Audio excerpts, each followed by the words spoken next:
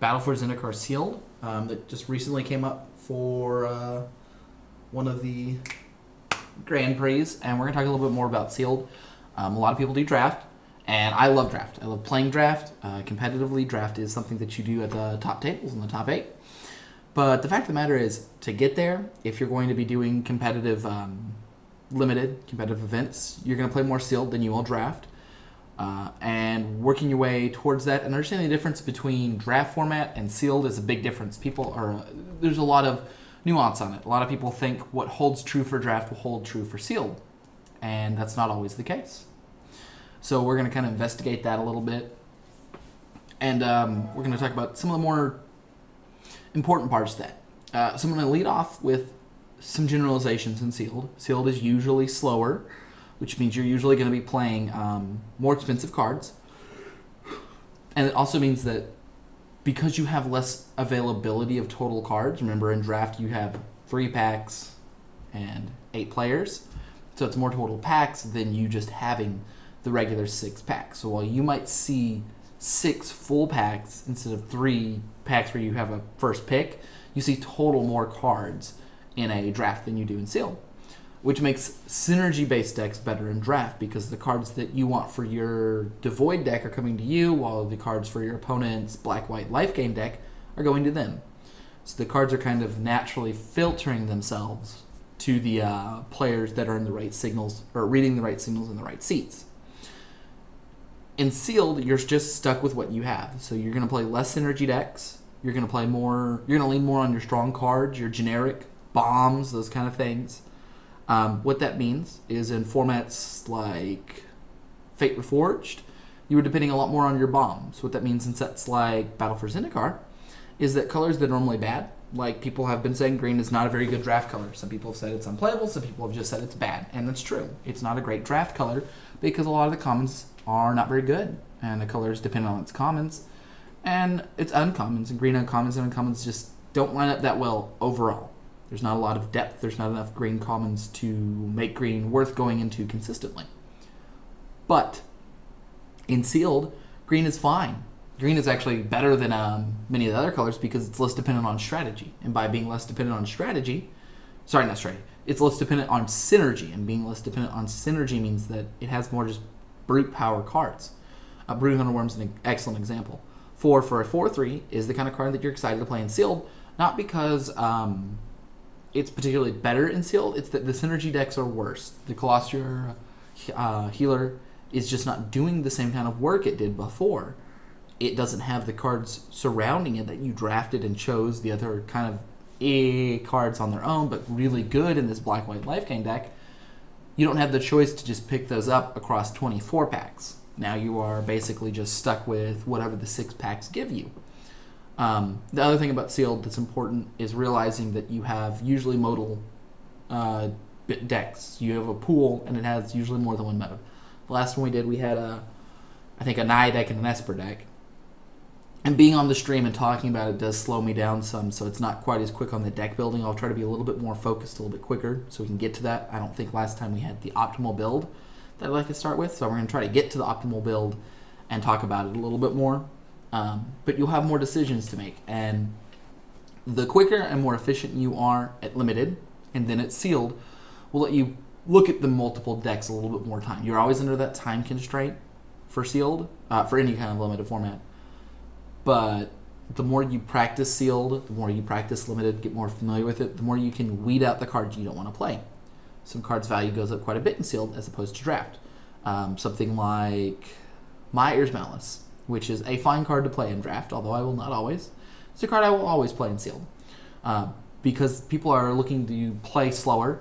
Sealed plays about a turn and a half to a turn slower than draft, for the most part. And as such, slower cards are better. Cards that get rid of things in people's hands a little bit later are stronger. People are more dependent on their bombs, so they'll do more to play those bombs. Oh, we only have 3 people joining. Give me 1 second, guys. All right. Let's see if we can pull up something here. Hey.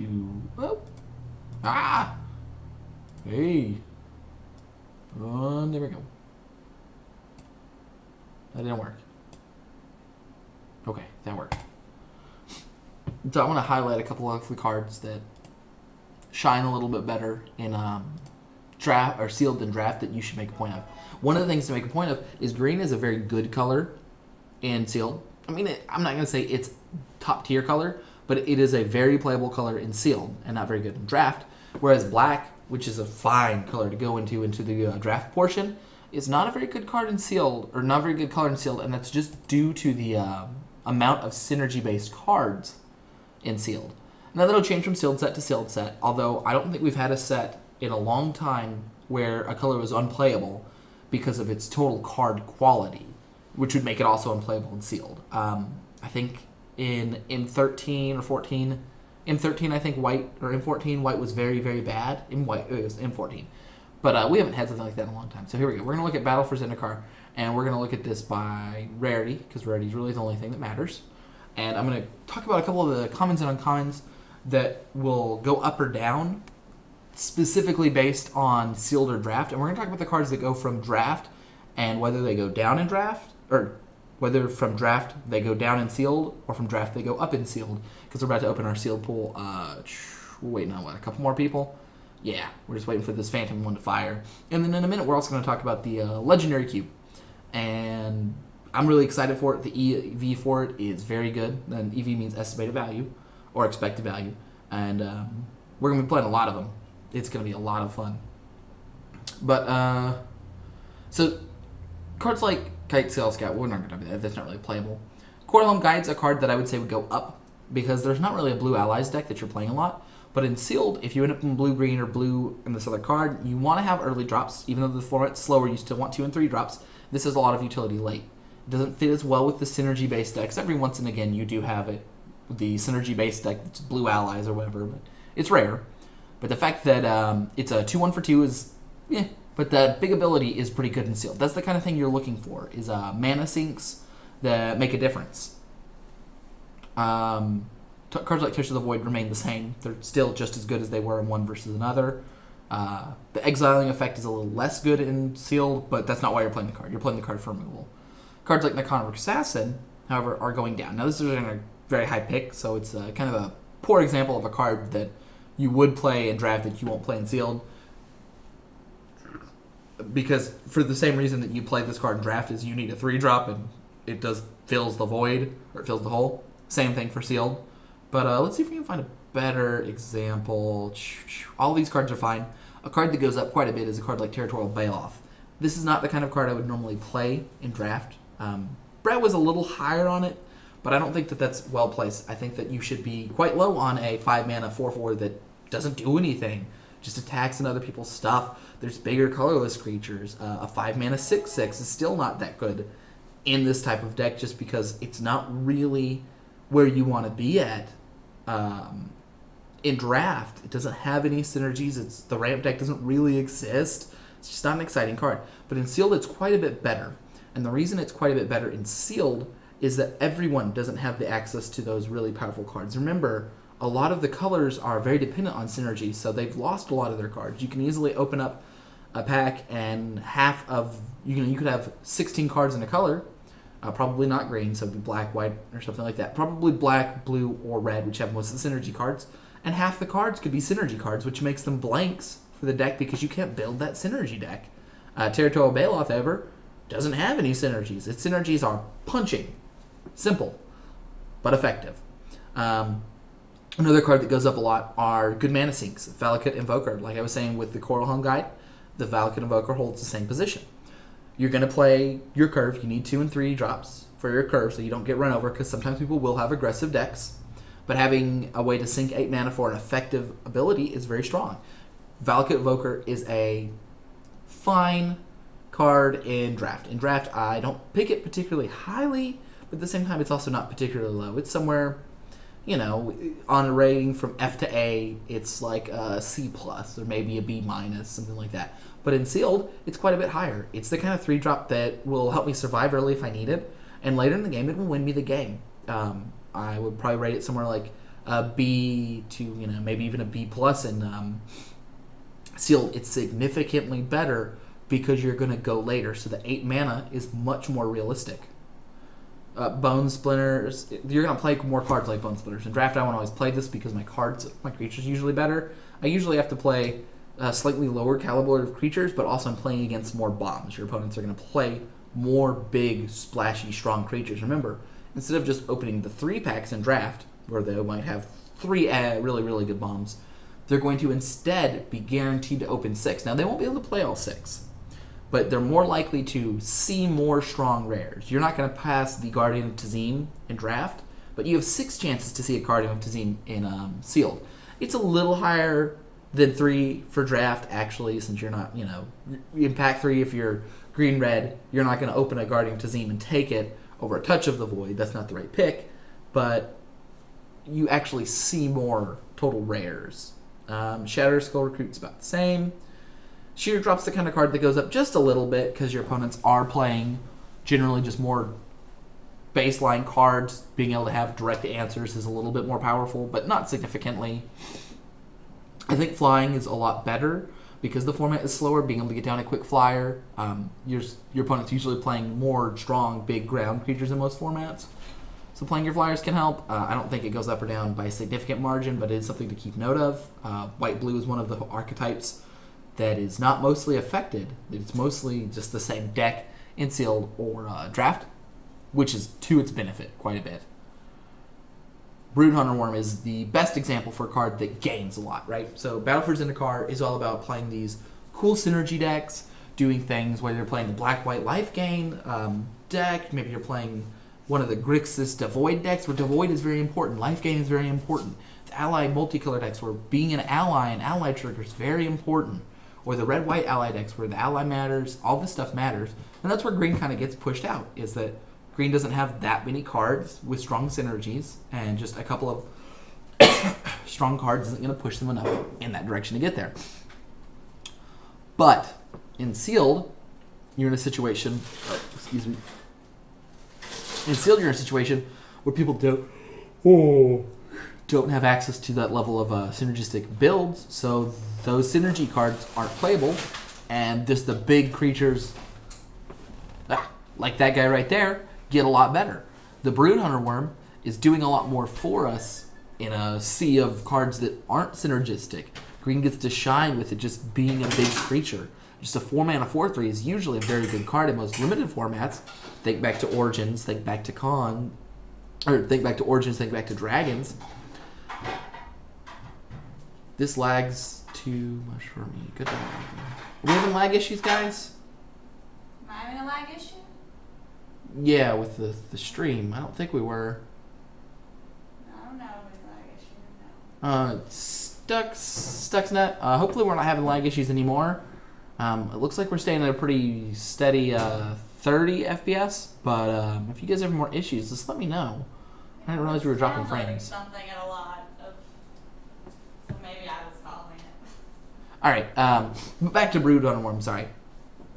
The Brood Hunter Worm is kind of the litmus test for where you're at in this set. Most sets are not synergy based, so Brood Hunter Worm would be good in Draft or in Sealed. But here we see the transition where it's just very strong in Sealed. Let's keep going down. Cards like Feldar Cub are fine. They lose a little bit of value in that the aggressive deck's a little bit worse. They gain a little bit of value in that your opponents are more likely to have more premium removal. And I know that seems a little bit odd when I said you see less total cards in Sealed, but you have a greater access. You're more dependent on your bombs, so you're more likely to play your enchantment-based removal. And this gets rid of that, Mostly a wash overall. Eyeless Watcher is fine. Most of these cards are just kind of in the same. You are more likely to play cards like Geyserfield Stalker, Eyeless Watcher, and a lot of that just comes from the fact that, let's say that you're building your Sealed pool, and you're playing Black-Red, and you have a lot of really good cards, and they're the best colors, and you've got to play Black-Red, but you count up the total playables, and you're sitting at 21, and you need at least 1 or 2 more for your deck's curve and how it's going to fill out. You're sitting anywhere between 20, 21, 19. Well, Geyserfield Stalker's going in the board. He's coming on in. He's working his way into your deck. Even though he's not a card I normally ever want to play, sometimes you have to take a quality dip on a couple of creatures to play 2 strong colors together. And sometimes you can just change that. You can play 8 really good red cards, and then let's say that you have the other 13 really good white or okay white cards. They're all fine and serviceable, but they're not the world's best. You could put them together. All right, we'll see a little bit here going into our sealed pool. All right, and we're going to do this the way I like to do this instead of the way Brad usually does this. So we've got our multicolored cards, which will be our tiebreakers in a minute. 2 Ulamog's Nullifiers and 2 Skyrider Elves is pretty exciting, though. And we might be playing a lot of colors here, kids. Ooh. All right, let's first look at the colorless cards that are exciting. So let's sort this by rarity. All right, so we don't have any mythics, but we do have quite a bit of rares. Painful Truce is fine. Munda is fine. Marshal of the Tomb is a little bit narrow. Guardian is great. Blight Hunter is fine. And Akum Hellkite is fine. All right, well, let's sort by color. And we're going to go one color at a time and kind of see what we'd like to play. All right, so what I'm going to do is we'll come to our colorless cards in a minute. We're going to start with green. I'm going to put all the cards I'm excited to play in one pile.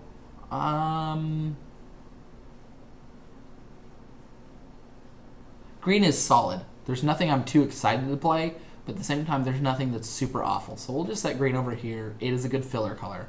What's red have us? I'm excited about this. The Hellkite, the Stone Fury. I'm neutral in the outnumbers. But I'm really down on a lot of these other cards. Kind of unfortunate that there's only 2 cards I'd really like to play there. Red is a consideration, but it's not a strong one. Alright, what does black have for us that's really good?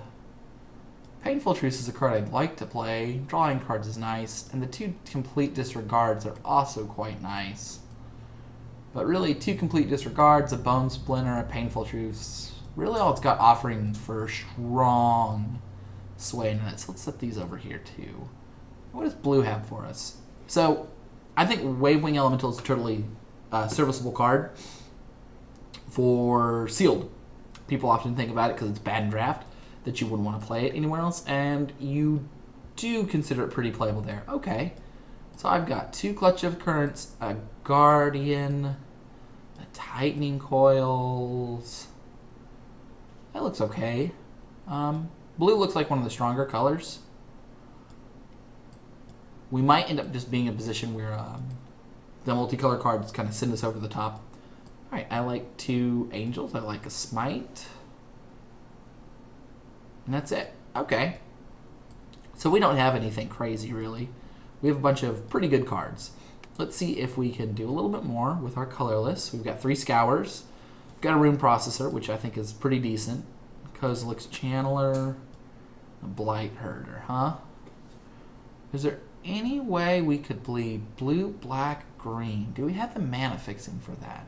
2 Evolving Wilds, a Fertile Thicket. I think we're going to be blue, black, green. I want to play these Skyrider Elves. I want to play these Ulamog's Nullifiers. I want to play my good colorless cards. Pull out everything I want to play. See if I can make a deck out of that. I think I might just splash black. What do I have in black that's real good? Complete Disregard. Complete Disregard. Malice, Mire's Malice. I could run the Grave Birthings. I could return the Retreat, maybe, but I don't know if it's worth it. Painful Truth, Bone Splinters.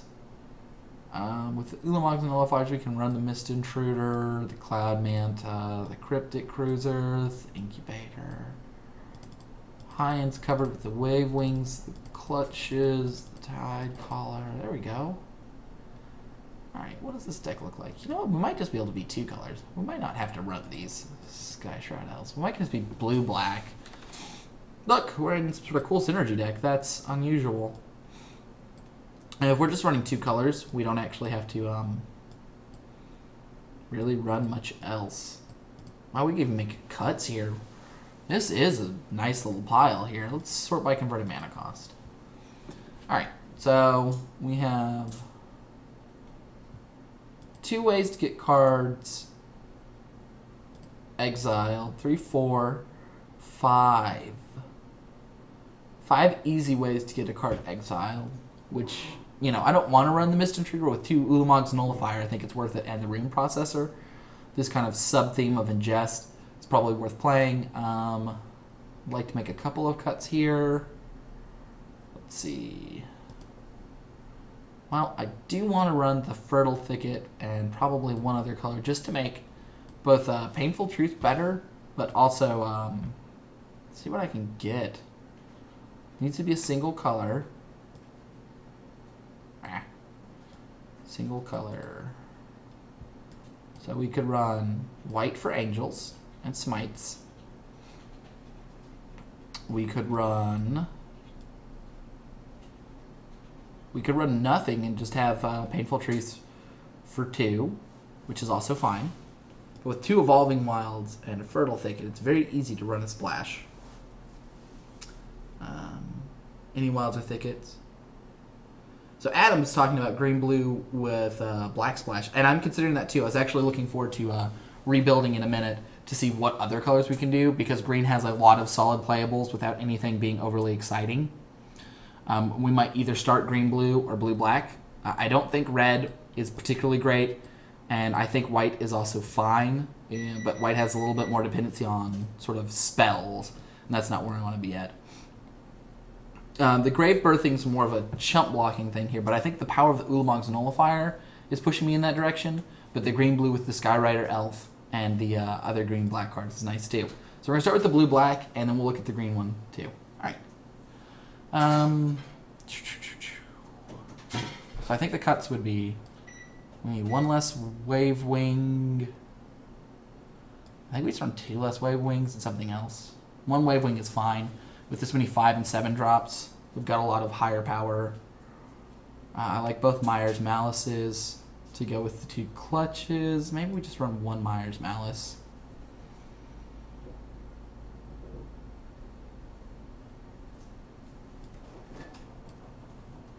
Maybe this is what the deck looks like. When we run the Fertile Thicket, do we have a single green card that I want to run the splash for? I could just Painful Truth for 2. There's not really a need to run the splash. Painful Truth for 2 is fine, by the way. And the 1 Fertile Thicket will let me get mana when I need to. I'll have basically just amazing mana. Yeah, green does offer a lot of early game power. I think the format's slow enough that that's not as big of a deal. I don't think we'd need to use the clutches, but if we need to, we have 2 clutches, a Tightening Coils, the Tide Collar, 2 to complete disregards, and then 2 Grave Birthings to kind of buy us a turn. So that's 8 cards. It's pretty solid. I'm going to add the mana, and I'll actually be back in 1 second. I'm going to use the restroom real quick, and then I'm going to look around at a little bit different decks, just like Adam said. Hey, Dubs! Dubs is one of the guys I see every once and again. I'm actually about to jump to the restroom real quick. I'll be right back.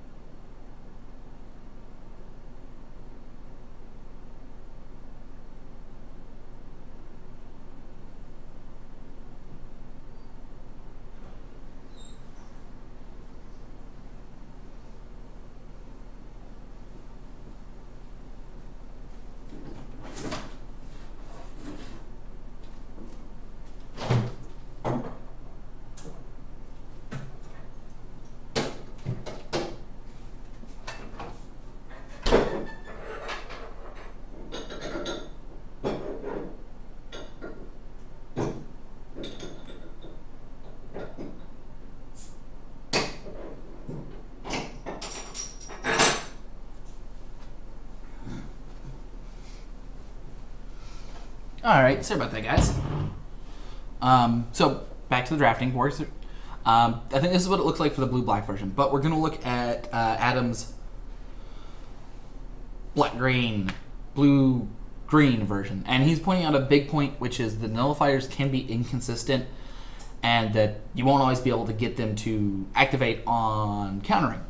But the other part is, I think a 2/3 flying flash is pretty good. Black brings a pretty good amount of control elements here, and this is a little bit slower build. But we're gonna look at the blue-green or blue-black or green-black version real quick. So I put all that away.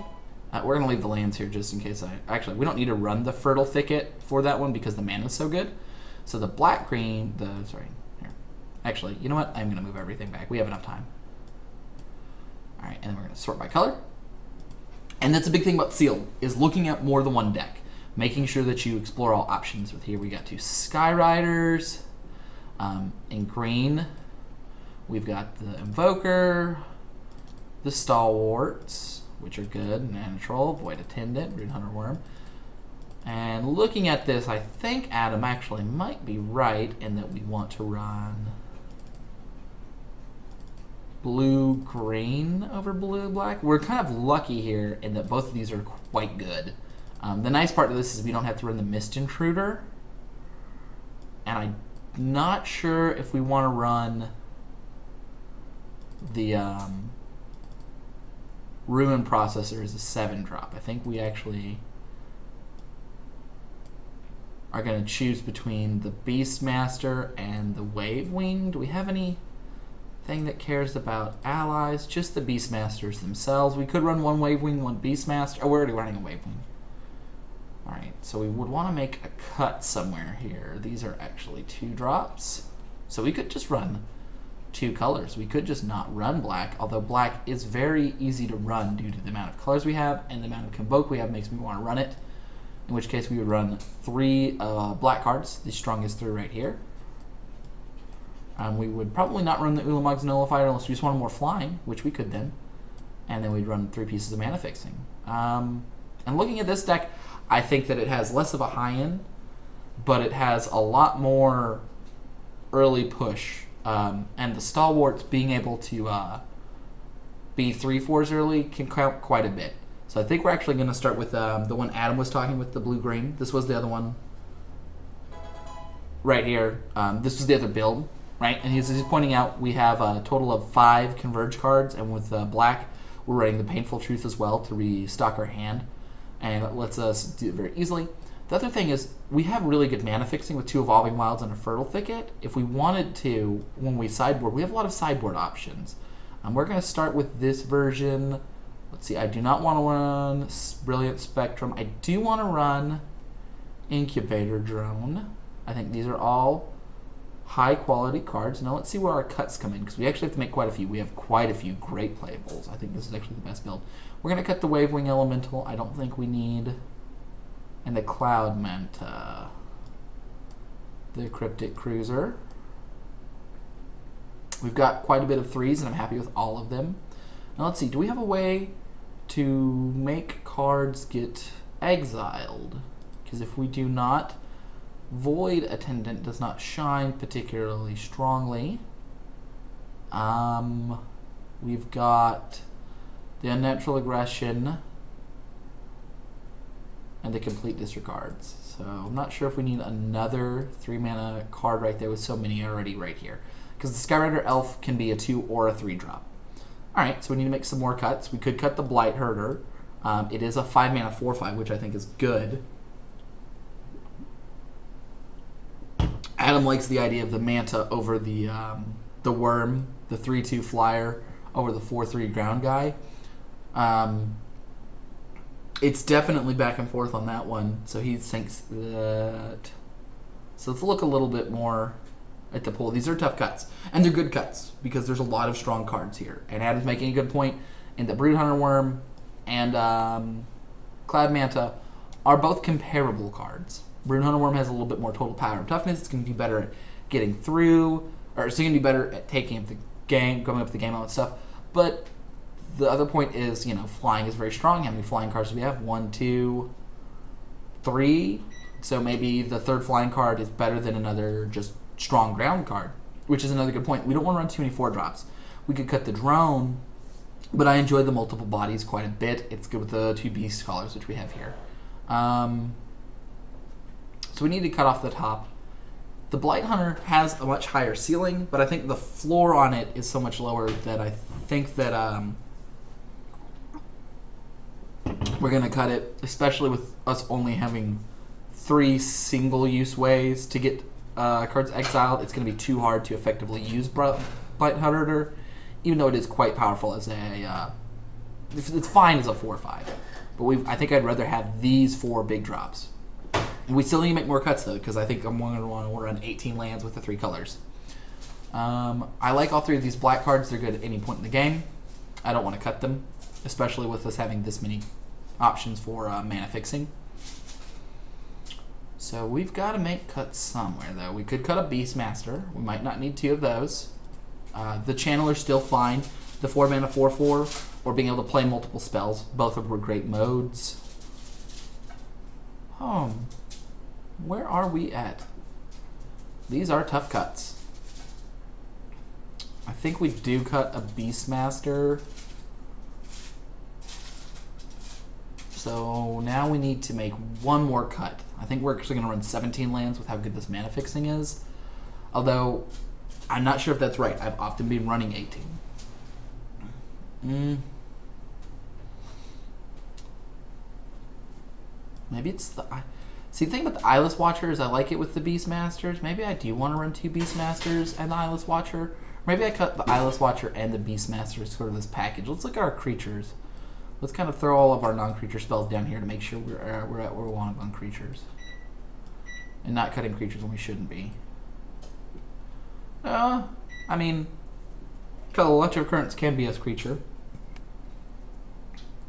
He's leaning towards the same card that I was thinking is the Incubator Drone, where Incubator Drone, Eyeless Watcher, Beastmaster, all of these cards are making multiple bodies. I'm not sure if I like the Eyeless Watcher or the Incubator Drone better. I think I like the 2/3 body better than I like the 3/1/1 bodies. But they're both fairly strong. We need to make these decisions quickly, though. Alright, I think I'm going to cut Eyeless Watcher, Beastmaster, add basic lands. Let's go down to 1 swamp. Let's go up, up. Add to deck. That looks good. Let's submit it. We'll talk more about the sideboard. Needless to say, we have a lot of strong sideboarding options. Yeah. Adam's pointing out that Incubator and Eyeless work better with multiple beasts as opposed to... but since we're going with the 1 beast because I'm running the 17 lands, we're going to try a little bit leaner of a curve. We have a lot of mana sinks already kind of set up. The Marasa Ranger does good with extra mana. A couple other cards. Ooh, here we go. Next round. Yeah. Ooh. So deciding we want to play or draw first is a big deal. I don't think we're aggressive enough actually to want to... we have a pretty good curve, though. Yeah, we're going to play first. Usually drawing first is what you'd rather do. We have 2 cards here. We need a 3rd color to be able to play the Stalwart. But I don't think this is mulliganable. I think this is a keep.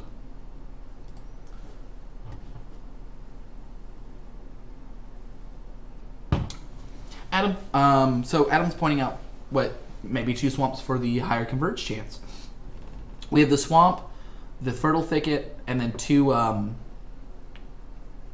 evolving wilds.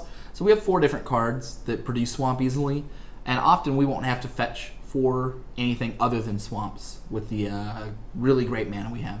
Opening 2 evolving wilds is quite nice, especially with such a light splash. That said, there is a chance that the numbers I'm looking at could be wrong, in which case we'll sideboard in a swamp and sideboard out one of the lands we need less. One of the tricky parts about having multiple sealed pools with a strict time limit is kind of figuring out exactly where it needs to be mana-wise and all these little nuances when you're looking at multiple decks. While we wait for opponent, though, I did want to mention Dubs Plays is one of my buddies in real life. And Wednesdays we've been playing games together. And we just started last Wednesday. We were playing Yoshi's Woolly World. And a lot of it isn't about playing games. This is talking about game design and sort of aesthetics and how to approach a game. Adam is pointing out that the thicket has a lower chance to hit a single swamp than it does multiples. And that we can have our single swamp ingested away. And I did forget about the single swamp being ingested away. It is an issue that you do need to recognize when you're playing this format, so I might end up running the second one if I play against ingest decks specifically. Because you can't fertile thicket with an ingest creature on the field. Or your opponent can just ingest that land away. But back to what I was saying with the depth while we're still waiting for our opponent to start the game with us. With this okay hand, we have 2 cards that we can play, and if we draw a land in any of the next few turns, we'll be able to play all of the cards except for the Stalwart, and we have a fairly good chance. I think we had 9 Forests, the Fertile Thicket, and 2 Evolving Wilds, so getting to the first green source should be pretty easy. We have a fairly decent hand here. Although looking at this hand more does make me want to be on the draw because it's not especially aggressive. It just has a lot of solidly strong creatures power and toughness wise. And some decent tempo plays. Which tempo plays do play better on the draw than they or on the play than they do on the draw. But as I was saying to me and Debs, we kind of talk about game design stuff, the small parts that make a game great, or happen to be a game's downfall. And right now we're going to work our way through Yoshi's Woolly World and kind of talk about different game design aspects, from level design to teaching new mechanics in the game, like how a game teaches you how to play the mechanics, all sorts of different stuff. But you can check us out on Wednesdays. We usually do it Wednesdays around this time, 5 or 6 o'clock Central Time. So we should be doing that every Wednesday for a while. And then me and Brett hopefully will start streaming Monday, Tuesdays, and Thursday or Fridays here. Give me 1 second, guys. Take a peek down at my phone. Oh, I got some messages.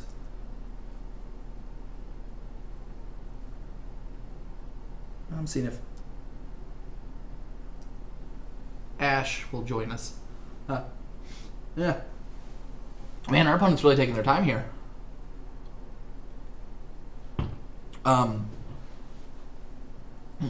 So let's talk about keeps versus plays and which one you would sort of tend to. Now in sealed, you usually want to draw, and a lot of that has to do with the fact that aggressive decks are worse.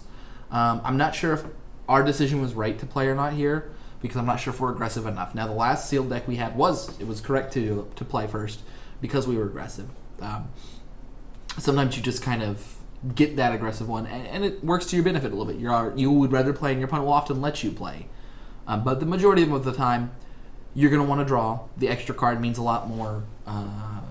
Getting all of your land drops, getting to be the first person on the 6, which is more likely on the draw than the play because of the extra card, will set you up to be more successful. Fortunately, in our hand, you can see that our entire hand just curves 1 to 4, and it can curve, more realistically 2 to 5, because we'd rather not play Clutch of Currents on turn 1 if our opponent ever returns. They might just time out. We might just have the worst round 1, which will make me really sad. We'll have a lot of time to fill in here. So let's go back to talking about what we were talking about before, because I think our opponent actually is going to time out. They time out after 10 minutes. Unfortunately for us and for them, we did not get to play rounds of Magic. I'm of the opinion that I'm here to play Magic. I'm not here to win virtual money and win virtual cards. I do enjoy winning. That is the goal. But the actual purpose for playing Magic is to play Magic and get better and have fun. Not really doing any of that while Rourke here is stuck about to DC.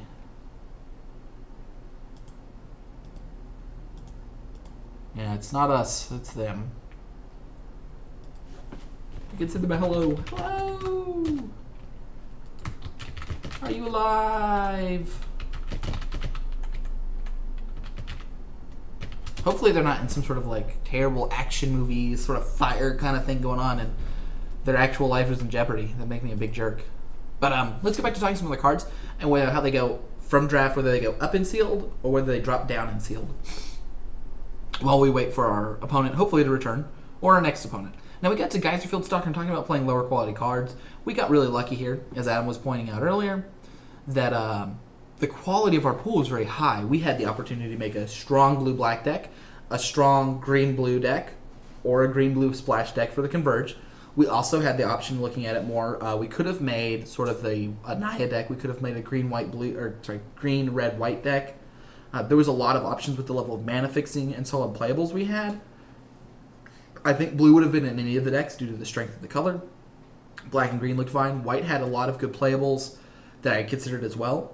Red didn't have a lot of strong playables, but it did have a few powerful cards that we could move towards if that was the need to.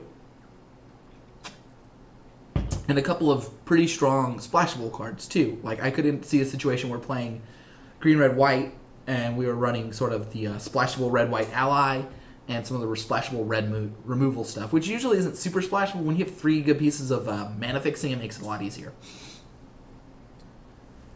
But back to our task. Combat tricks are about the same position they are from sealed and draft. Usually they drop just slightly because your opponents, because you have a less synergistic deck, you aren't taking advantage of being on the attacking as well. You know, usually combat tricks go more aggressive decks because they're more effective there. As Adam pointed out, flying can be stronger. I do prefer to have an all-flying deck because your opponent is going to be playing big, kind of dumb, dirtily strong creatures. But in our blue-green deck, we had a lot of good ground creatures, so playing something like Cloudbound to reach over the top is a lot stronger. Even though we're trading a 3-2 flying for a 4-3 ground guy. And speaking of kind of dirtily guys, Beastmaster, just being a 5-5 is usually fine. Right? You know, often in draft you're playing him for his ally text of him coming to battlefield, pumping your team. You know, that guy is really helping out finish everything off. But just being a 5-5 is fine. We talked about the 7-mana 7/8 and the processing and life gain and all that, and we didn't end up playing him because we didn't have to, and because we had a slicker curve in the deck we played. But in the blue-black deck, I was considering playing him heavily because just being a 7/8, whether or not you get an ingest or not, means quite a bit. Clutch of Current is actually a card I think that gets a little bit worse in sealed. It's just because you can't take advantage of the tempo quite as well. It goes more turns, which means tempo cards are slightly worse, but not significantly. I would still always play it. Ditto for Merc Strider. Colostria, Nightwatch, and Merc Strider are the cards that are going to drop some because you're not going to have the ways to kind of get them going off as well. Colostria, Nightwatch will usually just be a 5-mana 4/5, which is fine to play. You know, don't mistake it as a bad card. And Merc Strider is a 3/2 for 4. It's not something you want to play. But if you have, you know, a couple Benthic Infiltrators, it's fine to play that as well. But sometimes you won't, and then this card's not really a card you'd rather play. Just playing a 4-mana 3/2 is not very good. Aggressive cards can be worse too, unless you get enough of them. Because without enough aggressive cards, you're not going to be able to push through enough damage for it to matter. Having just a couple of 3/1s, you know, just not having that sort of threshold of enough early drops and enough aggression means that you'll have to rely on other ways to get through other big creatures.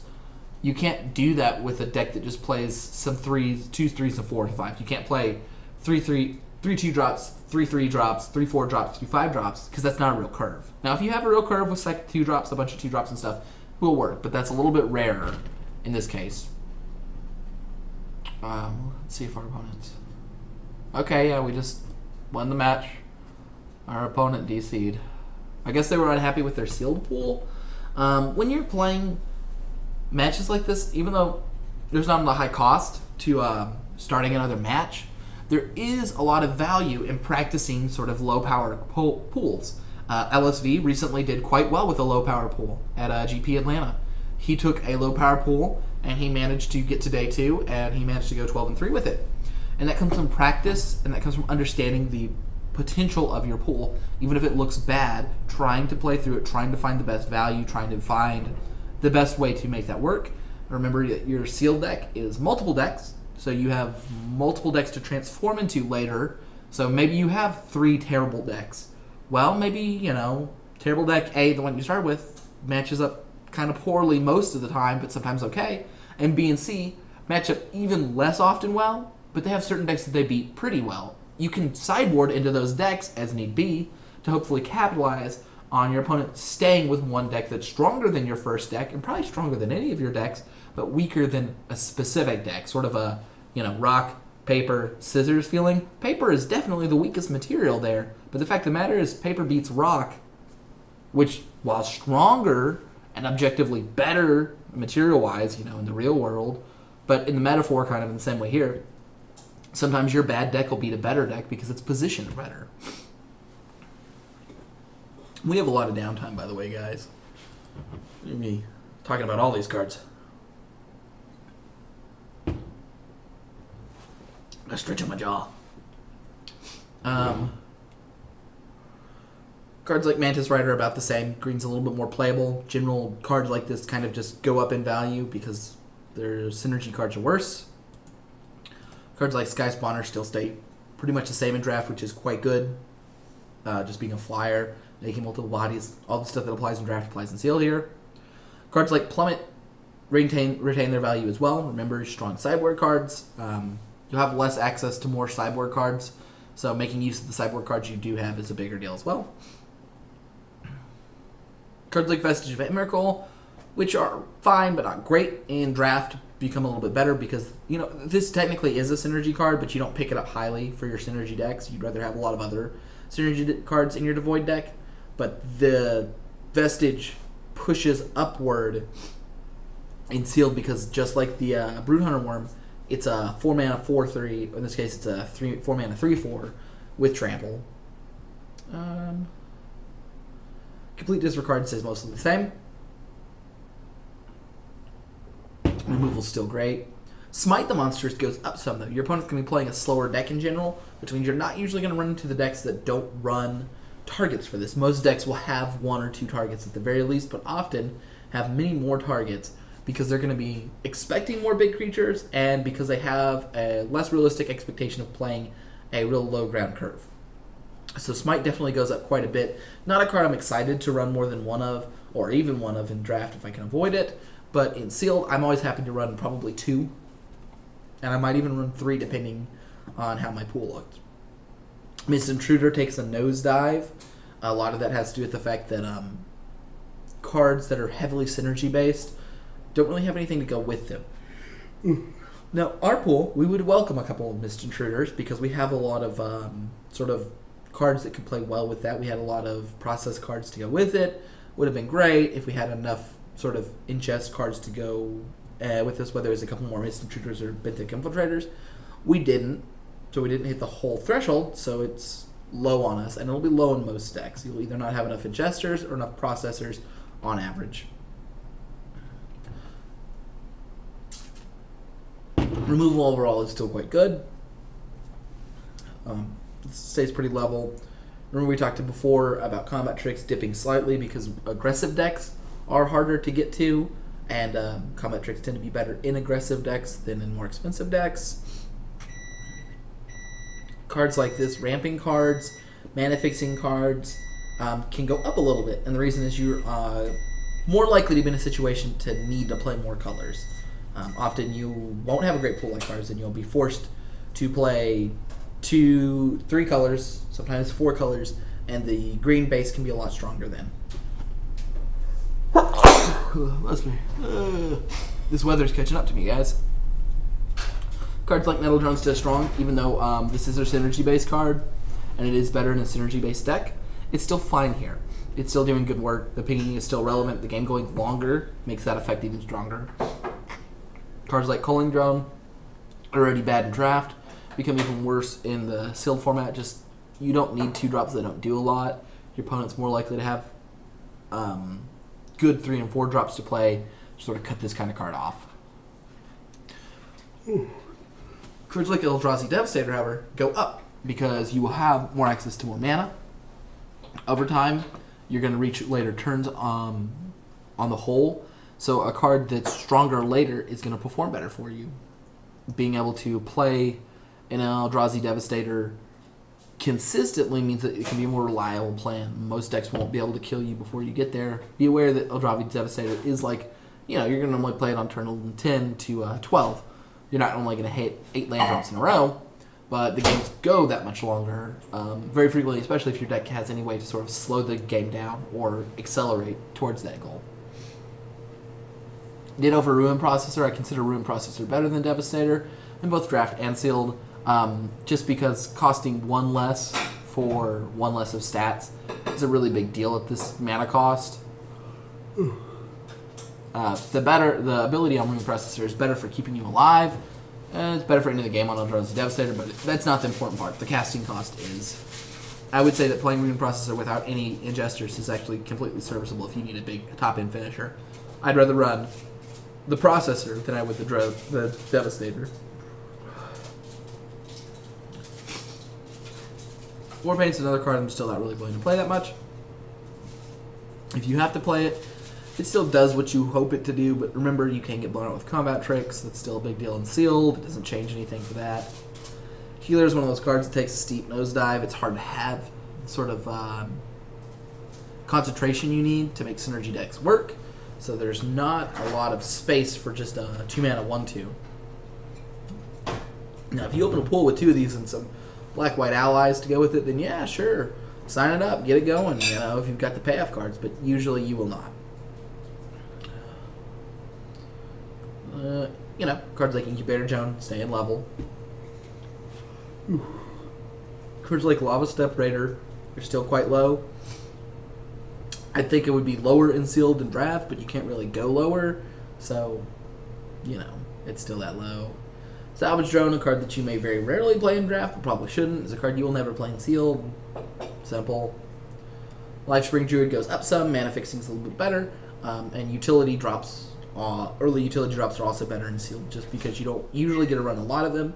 So if you are only running a few, the few you're running, having more than one use makes them even stronger. Courier Griffin, I think is mostly level. The fact that it's a 2/3 means less in Sealed because they'll be playing bigger creatures. The fact that it has flying means more in Sealed because the game goes longer, so the flying means that you have more turns to get through small amounts of damage. Cards like Oracle of Dust are a lot better because you're almost guaranteed to be able to play your 5 drops because the game will almost always go to turn 6 or 7, and it being a 3/5 really holds up the ground quite a bit. Also, these reusable processing effects I like quite a bit more in Sealed than Draft. In Draft, you can usually use, I'm going to call them on-demand, but it's when you cast them or they enter the battlefield ones. The on-demand process effects, because you usually have the adjust cards to do it immediately.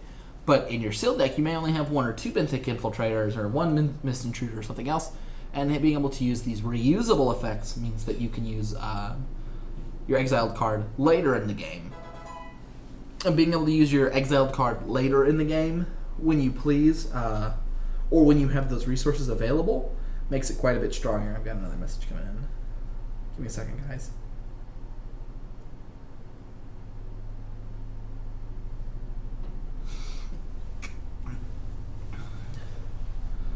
Alright, Wavewing Elemental is a card that goes up quite a bit. And a lot of Wavewing Elementals increase comes from the fact that the format is slower, so you're more likely to be able to trigger the landfall and get through more times, right? Even if it's only a turn or turn and a half slower, that is another draw. That's essentially another land to another 2 lands on average, and that means quite a bit more for Wavewing Elemental. That's essentially giving it another 2 points of power throughout the whole game, and, you know, creating a 5/6 as opposed to a 3/4 on the average of the game is what really sets this card from being mediocre to quite strong. Not a card I'd like to run in Draft, a card I'm pretty happy about running in Sealed. And in fact, in many of our matches, we will sideboard into Wavewing Elemental, and ones where we're trying to trade a lot of creatures, and the ally overrun ability doesn't mean as much, or where we're kind of, the ground is kind of stalling out, Wavewing Elementals will come in over the Beastmasters. Medic is a synergy-based card, it's dropping in value.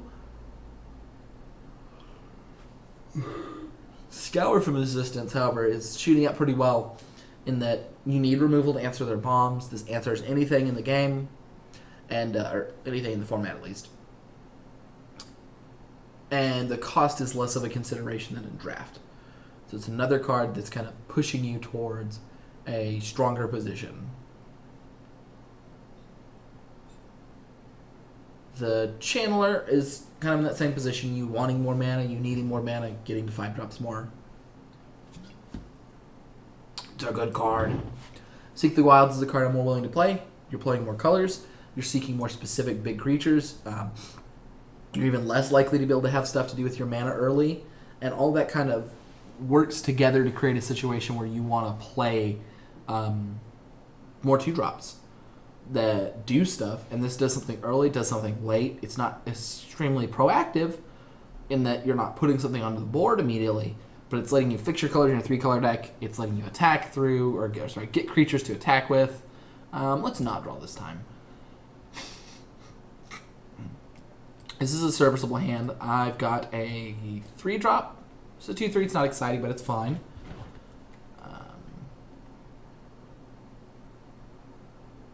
Yeah, let's keep.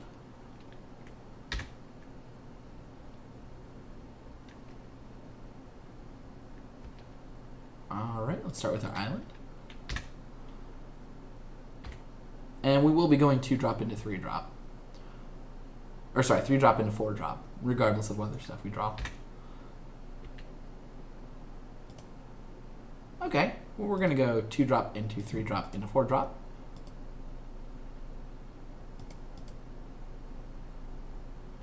And put on a kind of aggressive curve here.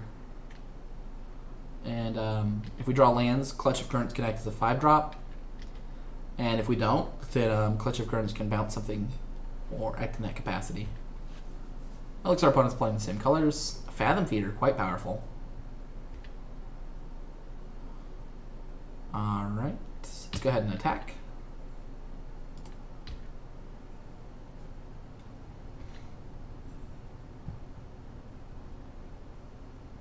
And then we'll go ahead and drop the forest. And we will opt to offer a trade here. If our opponent attacks, we could, play the incubator drone and all that kind of stuff. But I don't think our opponent's going to attack, offering for a trade of 1/1 versus 1/1. And I'd like to get the Fathom Feeder off the board before they start paying 5 mana to draw more cards. If I was my opponent, I would not attack. I would consider just waiting.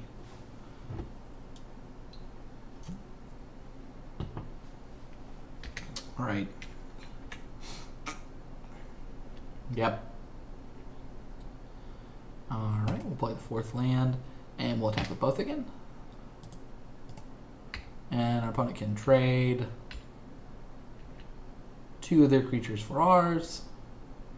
If they do not, we will play an incubator drone.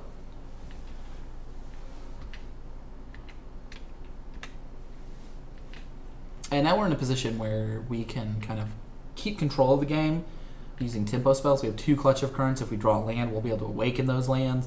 If we draw a swamp, we can play a 3/3 flyer. If we draw just any land, we can play Taruju Beastmaster as we see fit. Our opponent's going to really need something to kind of stabilize the board here. Sacrificing a Scion usually means something like that. We'll probably eventually bounce our own guy with Clutch. I really like the Fathom Feeder Void Attendant combo here.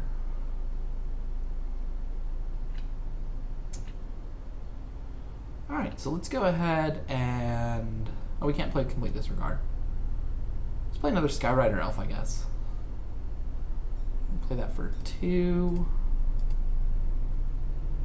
Okay.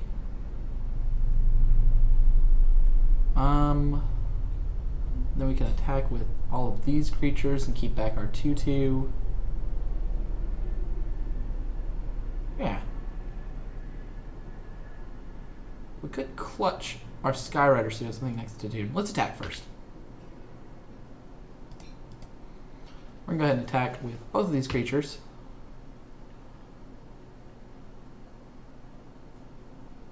Our opponent can double block Void Attendant Eldrazi Scion. Yeah. Which I'm fine with.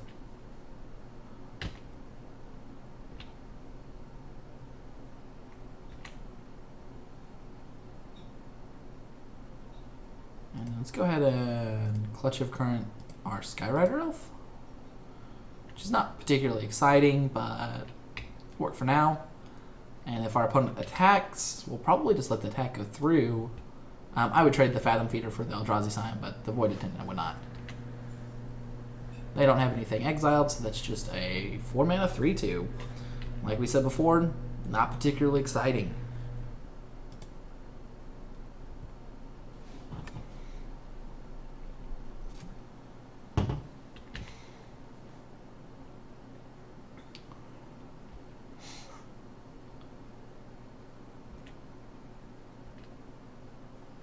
Alright, we drew a forest here. So we can Clutch of Currents, bounce a creature, and attack with all of our creatures. I'm not sure how much that sort of adds to anything. Particularly, I think I'm actually just going to play the Skyrider Elf for 2 and attack with my 2/2/3s. Let's go ahead and attack the 2/2/3s though. Actually, we're just going to attack with the... Yeah, we'll attack with both. I'm fine trading this Stalwart for any of the cards available.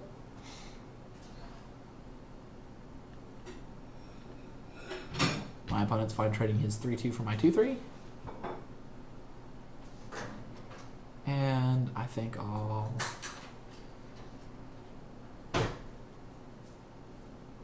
Yeah. Well... Now, let's go ahead and have our Clutch of Currents awakened. Let's return their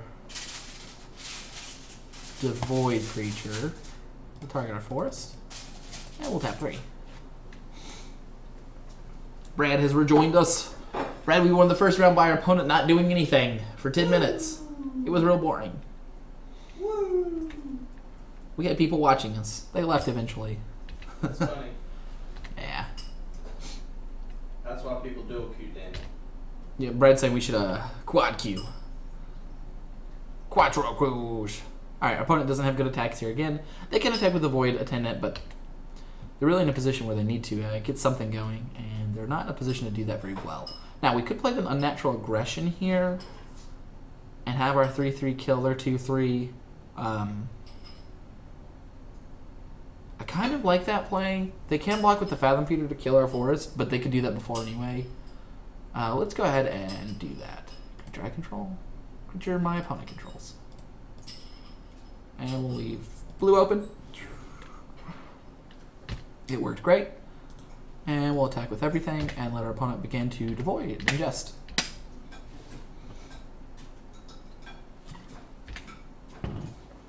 And our opponent was willing to trade their Fathom Feeder finally for that because of their Death's Door. Fathom Feeder was one of their best ways to kind of get out of this, but they had to keep waiting. Oh, looks like they have something good. 5/5 in this one is strong. We'll play Fertile Thicket. Let's yield yes to it.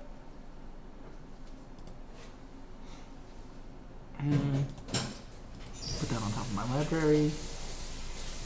Hopefully our opponent doesn't ingest that away. And then we're going to play our elf for 2. And attack with our 2/2 flying. Alright. Now our opponent can attack us for 5, but I don't think it's a good idea being that they are at 5. So I'm assuming my opponent's not going to attack here. We're going to play our land, play our Beastmaster, and attack with 2/3 flying. It should end the game. But if it does not, we have a Beastmaster, which rumbles quite well with this endless one. Alright, now I assume our opponent's playing something that matters this turn then. Because attacking the 5/5 into lethal does not make a lot of sense. So our opponent will probably play something. Sounds fine to me.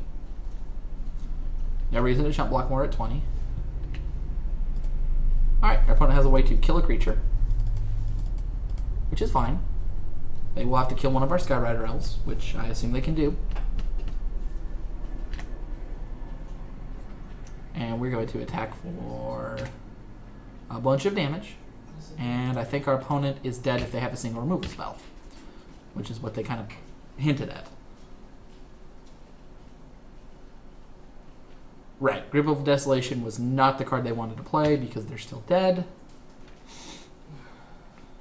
Alright, so our opponent is playing some sort of blue-black-green kind of cool deck like ours. Looks like they're a little bit more all-in on ingesting, so we're going to drop 1, 2, 3, 4, 5, 6, 7, 8. 1, 2, 3, 4, 5, 6, 7, 8. We're 8 and 8. Let's go ahead and drop a forest and add a basic swamp, so that way they can't be added just easily. I don't think there's anything else we'd like to do with our opponent playing sort of a wider strategy, like sort of a trickier strategy. Is there anything I don't think will do that well?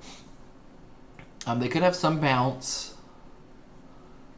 What are cards I don't like against bounce? I think it's just Marasa Ranger. I don't mind it that much. Would I rather have another Beastmaster? Looks like they had a lot of 2/3s, so maybe Oran Reef Invoker's not quite where I want to be at.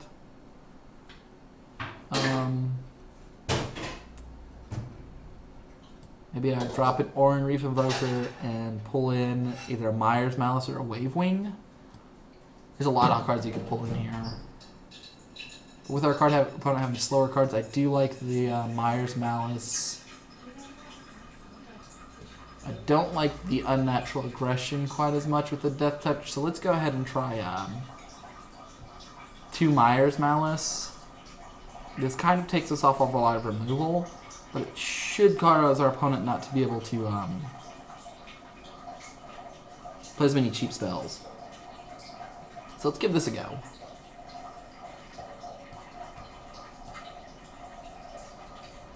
Or do we want to play more threats? Could play a Wave Wing.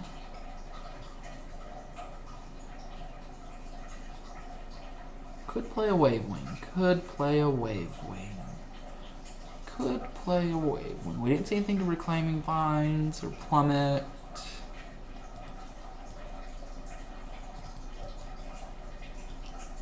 I think I'd rather have the cheaper card. Well, I do like having creatures. Could kind of shift over to a more expensive, more bodies version.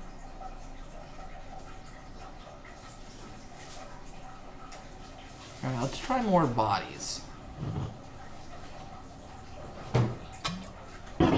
We could change colors and do that kind of shift, but I do really like having the power of the Converge cards. And with the amount of mana fixing we have, I think that power's too hard to pass up.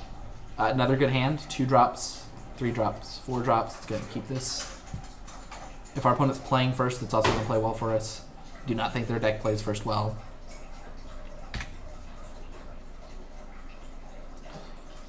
If they had a Sludge Crawler here, that would make a lot. That would make a strong play. Okay. So we have a goal now. Get out Guardian. We're going to play the turn 2 Skyrider into the turn 3 Tairua Stalwart. Just like last time. 2 mana 2/2 is fine with flying. Puts our opponent under a lot of pressure to answer it. Gets rid of things like Mist Intruder. Sunken Hollow. That's a nice card for them. Alright, let's go ahead and go to combat. See if they answer. They do not. Let's drop our second forest. Throw down our Stalwart.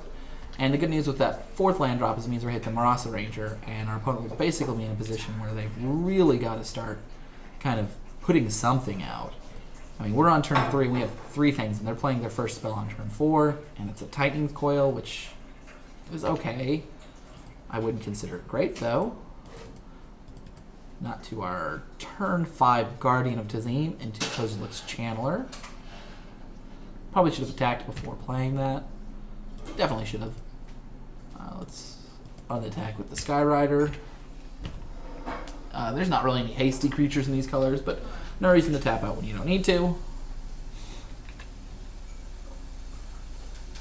And our opponent's under a lot of pressure, and we have a nice curve again. So, let's see what our opponent... Oh. Alright, so Reclaimer is another one of those cards I like quite a bit. It's just kind of big. Now, it doesn't stop us, per se.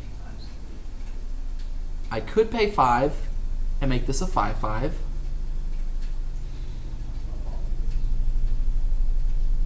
But I'd rather have a diverse base of threats. So we're not going to play for that. We are going to attack with both of our creatures.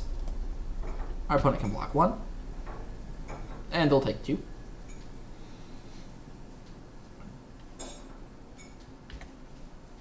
No, they chose to choose 3. Interesting. Alright, well, we're going to prevent our opponent from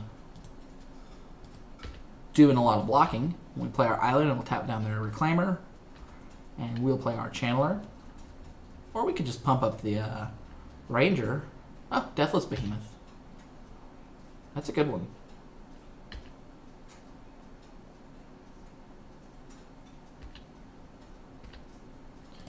Alright, Island.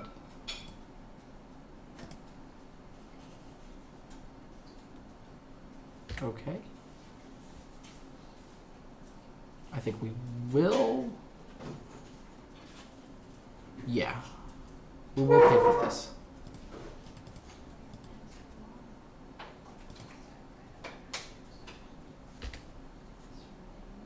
Alright.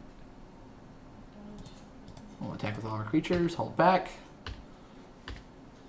We didn't have to attack with the Stalwart, but wow, my opponent chose not to block. I guess they were frustrated. Looks like this match is going to end quite soon, too. Our opponent's Fathom Feeder is not going to be enough here. They exile the forest.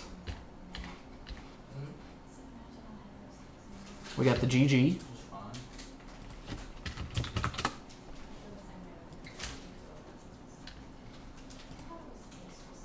Alright, and Island seals it up. Man, that was a quick match. Alright, let's go back into kind of talking about where we're at for the various kinds of cards, whether they're up and down on sealed or draft. Here, we got to Seek the Wilds, which I do think is up because of the reasons I talked about before. Mana fixing, wanting to be able to get to your powerful cards more consistently. Seek the Wilds is both of those. Grave the Birthlings down because it's a synergy-based card and you're less likely to need those. And the overall impact of you having, or the overall likelihood of you having the processor cards you need is lower as well. Spell Shrivel I'm up on. Counter spells are better than sealed. Your opponents are going to play more powerful spells. And even though it is a conditional one that says 4, 4 is a lot of mana. You can counter a 6-drop if your opponent doesn't have 10 lands. They will not only have 10 lands. And you can counter 6, 7, 8 drops. Your opponents will be playing all of these things. Spell Shrivel will be very consistent counterspell for all of those things. So the power of counterspells definitely goes up when you have more time. Great Horn is one of those cards that doesn't have a home because it's not really a synergy-based card, but it goes up because you don't need synergy. Slide Runner kind of goes down just a little bit just because there's less aggressive overall decks. I would still be happy to run it. You do need 2 drops. This one attacks better than it blocks, which is fine.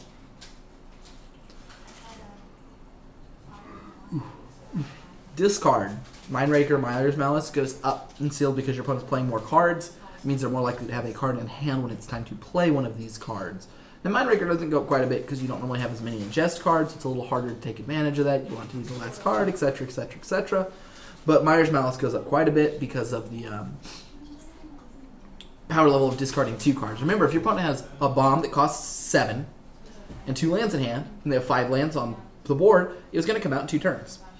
You play Mire's Malice, they're going to draw a land every other turn roughly, but it's a little less than that. So they'll draw probably 2 lands over 5 turns. You likely bought yourself those 5 turns, sometimes more. Sometimes your opponent doesn't hit the exact statistical average amount of lands in a row, and it's more likely not that they will not. So it's 5+ turns usually bought by Mire's Malice for whatever drop that they're on. So if they're on 5 mana, you just told them that they can't play 7 drops for another 4 or 5 turns at the very least, usually. Such Caller is a card that would go down for Devoid, but it actually goes up quite a bit because the paying 2 +1/+1 ability becomes even more powerful, and it counts for quite a bit more. having that extra power and toughness whenever you need it. Alter's Reap's a card I'm more likely to play just because I want more cards. Your playable count dips down, so cards like Alter's Reap, which were Borderland before, move right above that. Rail's Mage's Trick is the kind of card that also goes up just a little bit because of the likelihood of stall out boards, of you and your opponent both building up boards and kind of staring at each other, increases. So cards that can be used offensively or defensively to kind of break those stalls also makes them stronger cards as well. Remember, guys, we're still waiting for our next round. Results may vary, and Malice are taking a minute there. And I think that that's the only person that we're waiting on. Yeah, it looks like everyone else is done. So we're just waiting on one more person. I guess we're going to be rooting for the person that has the better record there so they finish up quicker so we can get on to the next round. And see if we can finally 3-0 an event. I've had some poor play and some poor luck with this set overall, and haven't had a 3-0 in a minute. That was really good. Anticipate, just like we talked about with Seek the Wild, is a card that's going to go up in your estimation. You want more cards to play on too. You're less likely to have cards to play on too, and this card's going to dig you to the cards you need, which you will have less overall synergy-based cards and more specific bombs and answers. Angelic Gift is a card that I don't want to play as much, but it's about even because the cantripping effect. But just general auras, I think, are down. Infiltrator's about the same, even though you can't use the ingest quite as often. The fact that it's still very strong steads. Hold steady. Whip Tail's a card that goes up quite a bit. Because of it not being a synergy-based card, it fell in the kind of draft standings from where we initially saw it. But in Sealed, just playing a 4-mana 4/2 that attacks with First Strike about half of the time is quite powerful. It's going to get you a decent bit of damage through, and if it gets through 4 to 8 damage before trading with something, it was a very good card. It was a good investment of 4 mana. Blister Pod, I don't really want to play this in Sealed. It's a very synergy-based card. I know it looks like it's going to block well and make you a mana, but more often than not, it just terribly buys you a turn and terribly makes you a mana at the cost of a card, and that's a high cost. I do not want to play a Lotus Petal in Sealed. Champion goes up, just like Brood Hunter Worm. Same for the Patrol, right? The fact that these allies mean less, but the fact that they're solid stats at the mana cost means more. Just general removal like Demon's Grasp is very good. If our opponent had this Demon Grasp in our games, they could have done a lot more. They could have gotten rid of our threatening cards. A lot of the cards are answered by Demon's Grasp in this set, so it's a very valuable card to have in your sealed pool. Just a couple pieces of unconditional removal, or mostly unconditional removal.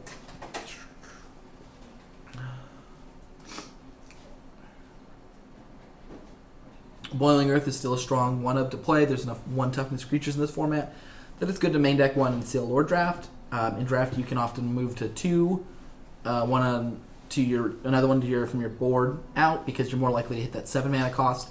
So the cost of it being bad when your opponent doesn't have any 1-drops means less when you can more often have a 7 mana 4/4, which is a terrible rate, but it's fine when the card's primary purpose is to kill things.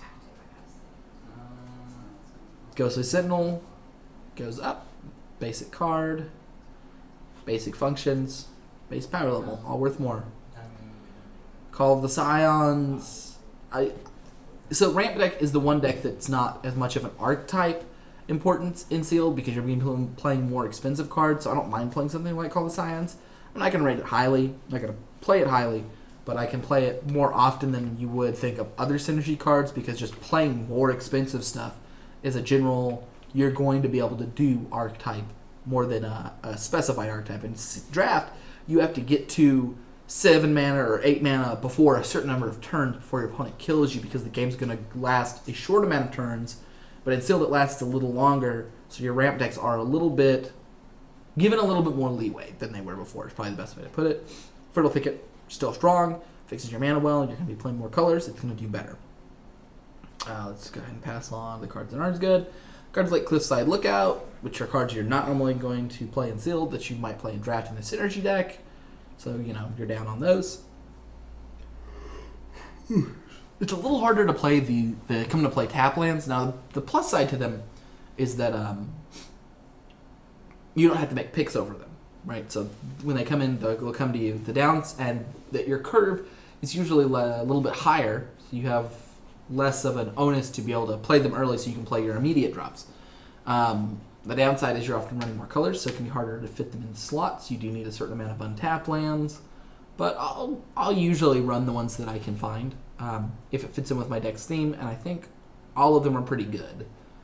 We could be running the Mortuary Mire, but the reason we're not is that we need the 2 swamps for the 2 fetch for the 2 Evolving Wilds. Cards like Tightening Coils remaining level, or Reef Invoker going up, 2-drop with high utility. High utility 2-drops are much better in sealed than they are in draft, just because you're more likely to reach that high utility. Cards like Outnumber usually go up in draft 2. Your opponent only has a certain amount of removal. They have to keep it for your bombs. So that I'm likely to remove all your small cards, so Outnumber can do a little bit more work, but not a significant amount of more work. Earthen Arms, I'm a little hotter on it. It's a little better in sealed than draft, but not significant.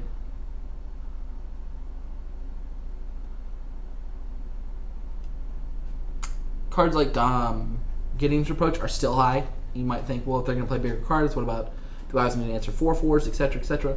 Most of the creatures are going to have 4 or less toughness. It's the kind of card you still want to run. Sure, they might have 2, 3, maybe even 4 cards that don't die to it, but for the most part, almost all their cards are going to die to Gideon's Reproach. Keep running them.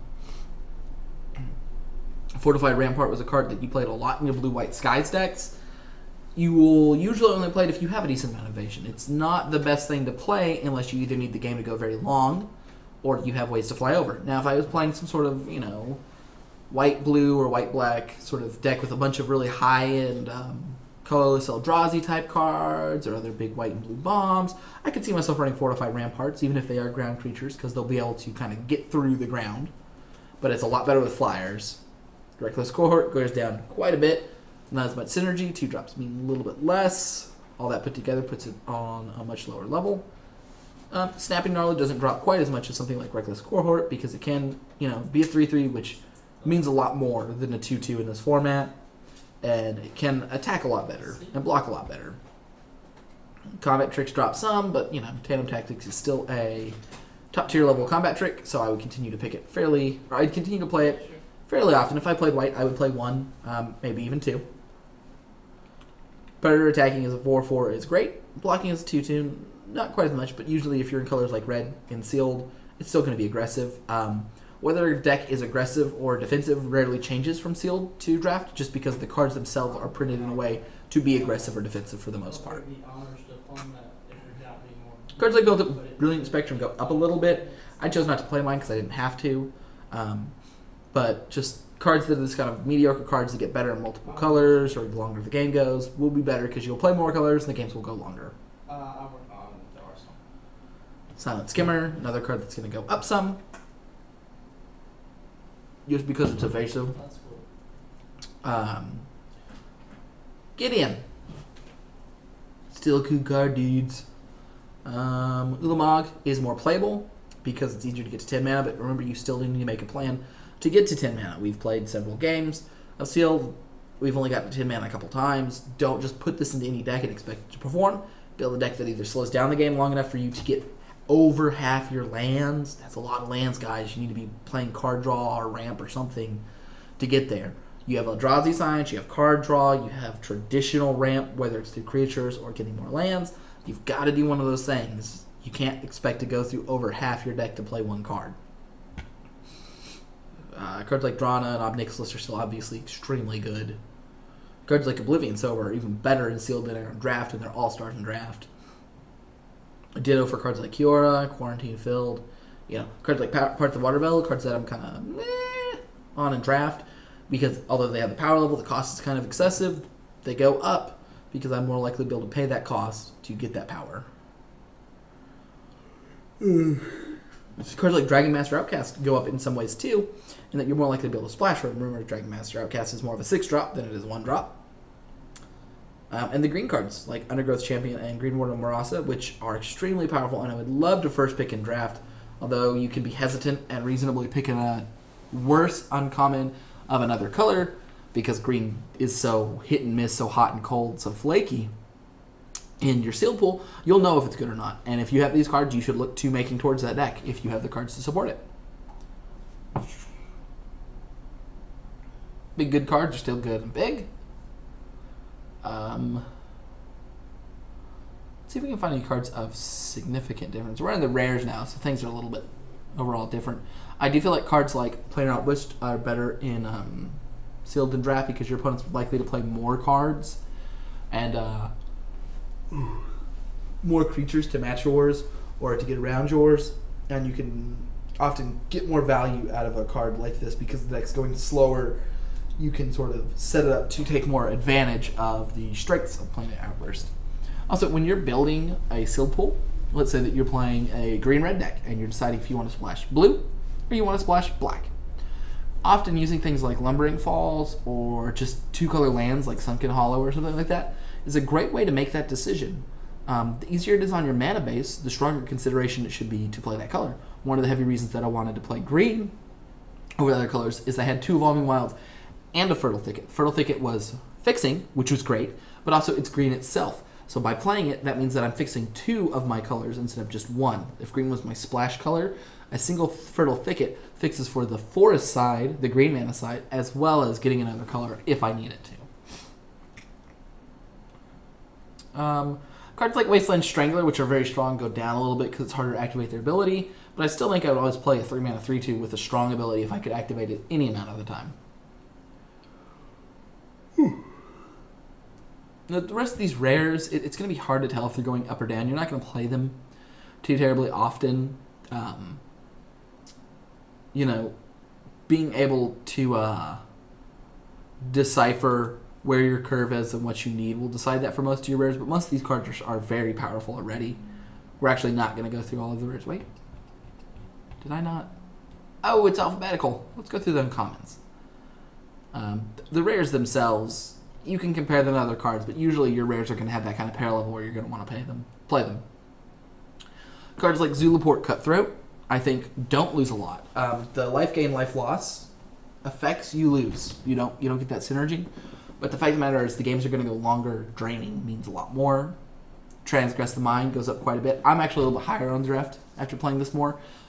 But in sealed, I'm even higher because your opponent's more likely to have bigger cards later, and getting rid of their 1 or 2 strong bombs can mean more, right? Because they have a less synergistic deck, they're more reliant on those few bombs.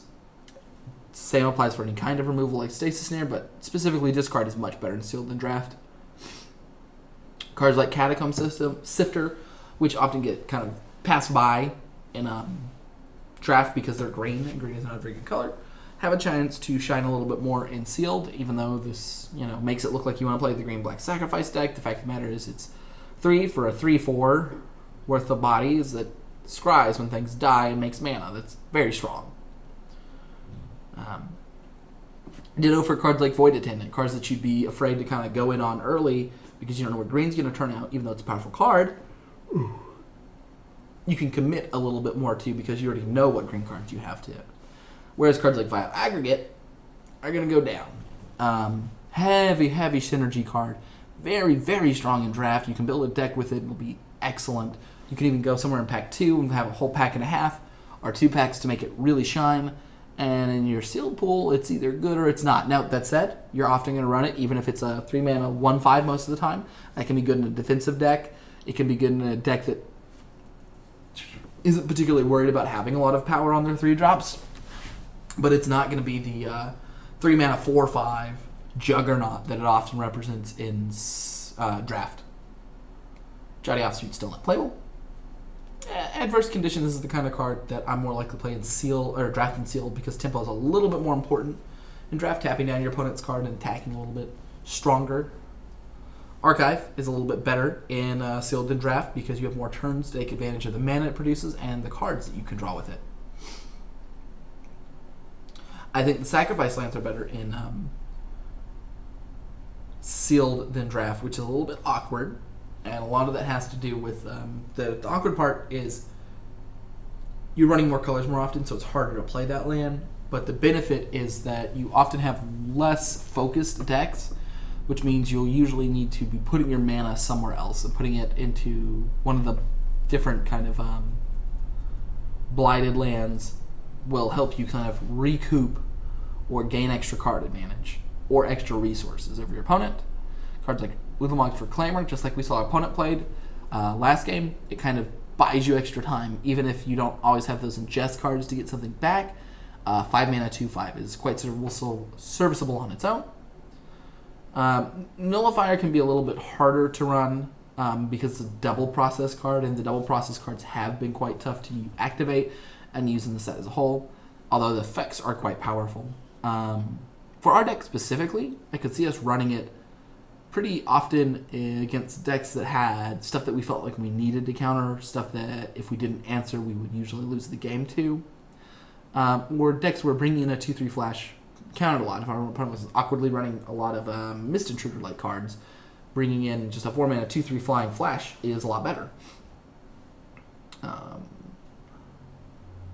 Fire Mantle Mage is a card that stays steady, even though it loses synergy from not having as many synergy cards and being as aggressive.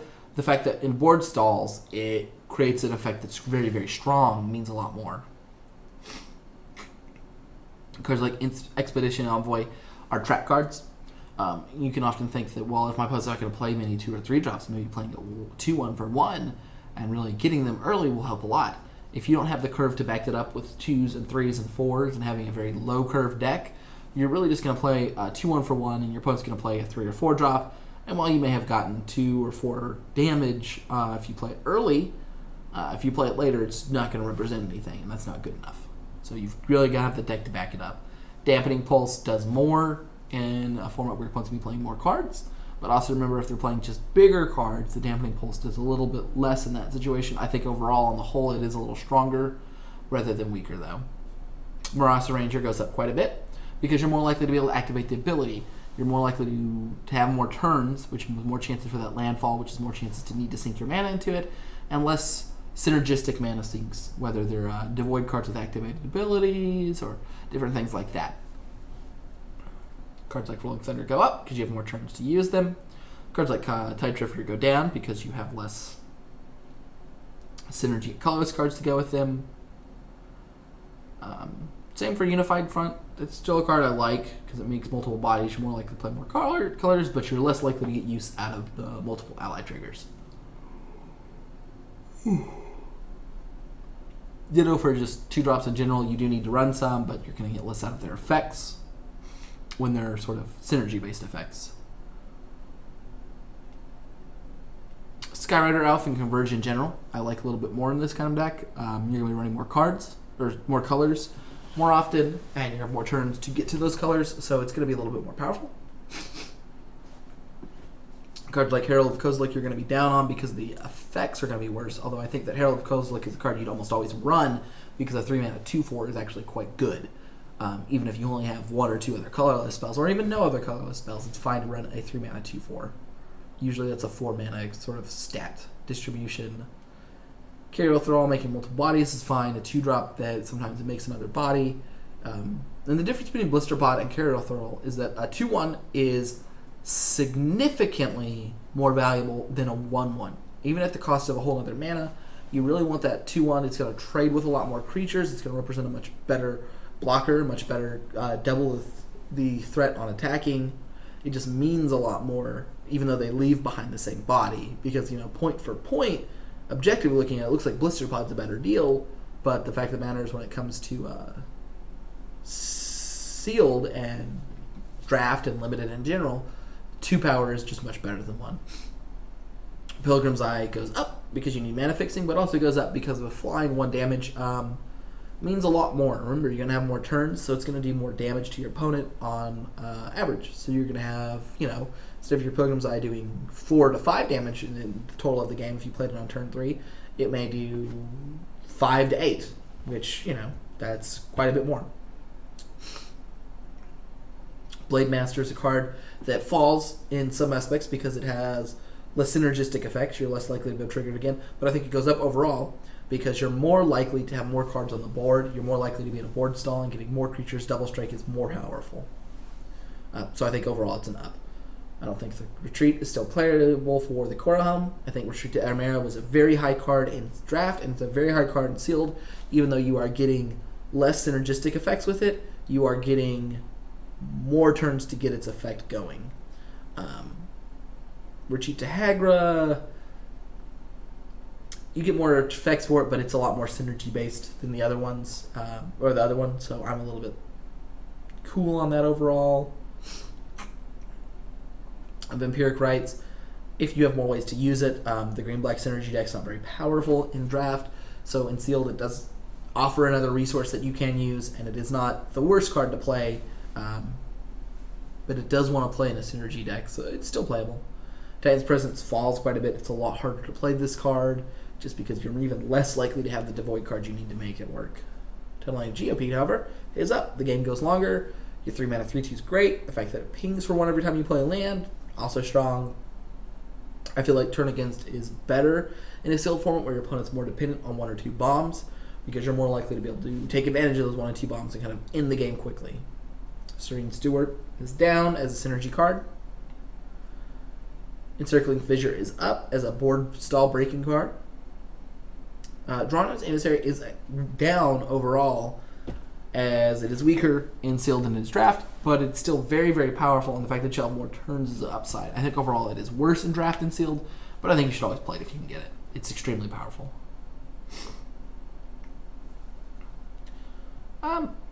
Stonewaker, I'm in about the same place. It's good in some draft decks if they're very aggressive. In sealed, it can offer another sort of body. Not a lot to do with that if you can get it through early, but still a card to look at. Rot Shambler I'm up on, just because the green-black sacrifice deck's not a deck you can usually get into due to the weakness of green overall. But in sealed, Rot Shambler represents a much better threat over the course of the game. It can easily become a 5/5 or 6/6 if your opponent doesn't answer it early on before it grows larger. Spoiler is down. The double process cards are much harder to act with. Infuse is up because Converge is a easier deck to get into, and the permanent effect means a lot more. Your opponent only has so many answers, and they're less likely to be able to.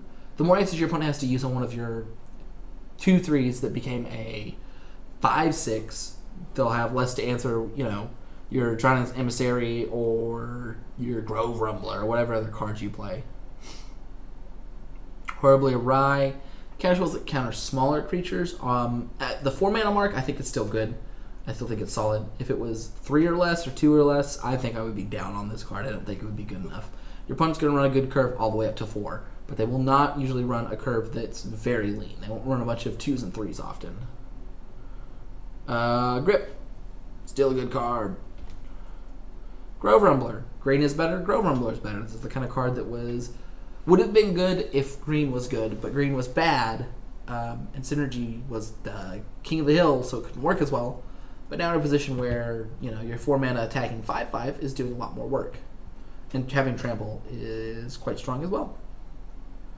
You Grove Trender Druids get more turns, but you have less allies. I think that this card overall has dipped down in total usefulness, but the likelihood of you playing it is actually up because you're more likely to play green, which is odd. Bladed Crusher is just up, beating green. Skitter Skin is down because you're less likely to be in an aggressive deck. Same for the Leopard. I'm up on the Familiar. Flying is better. Death Touch is better. The life gain was never a real reason for picking this card. It is a bonus, but you pick it because of the Flying Death Touch, not for the temporary boosts. Sharpshooter I'm up on. You're more likely to be able to activate this, and you're going to have more times to activate this. The ally part is not particularly important. Wind Patrol you're up on. It's a more powerful card. You can use it more often, even though it's already very high. Forerunner of Slaughter, harder to activate. You're down on those kind of cards. Royal's Retribution I'm up on. Clunky Removal is worse in draft and better in sealed. It can be very powerful, and it's often more powerful in sealed than draft. All the Blighted lands are better. Royal Spout is usually going to be better, just because you're more likely to be able to get to the 6 mana. Same for Rising Miasma. Down on retreat to Valakut, it was sometimes okay. In some aggressive decks, you're less likely to have those. Up on retreat to Khazad-dûm, just because you would almost never play it usually, but now you're in a position where you may occasionally play it. You're down on the synergy cards. Way down on the Processor Assault. To the ground. Ondu Rising is a card that I think holds pretty level. You're more likely with Ondu Rising to be getting a more aggressive deck, often with the white-based stuff, but the fact that you can break board stalls with the life gain really puts you into a strong position there. Alright, so this is an interesting keep. I'm going to keep this. This is a kind of a bad hand in a lot of ways, right? 5 lands, 2 spells on the draw.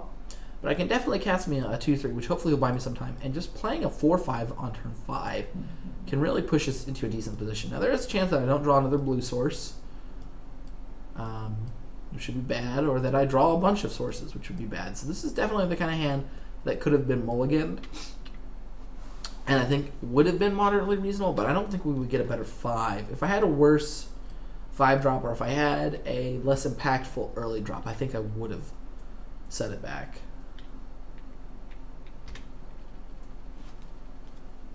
Oh, results may vary. Made it to the top seed with us. All right, there's our second island. So that sets us up for Guardian. We've got 2 spells we can cast, guys. Pow, pow, pow. Pow, pow, pow. Oh, this is not good. All right. Let's go ahead and get our swamp. So the good news is we've got our swamp, which means we'll have a 3-3.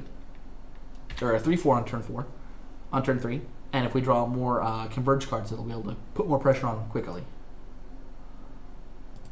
Alright, the Stalwart was the kind of card we'd like to draw.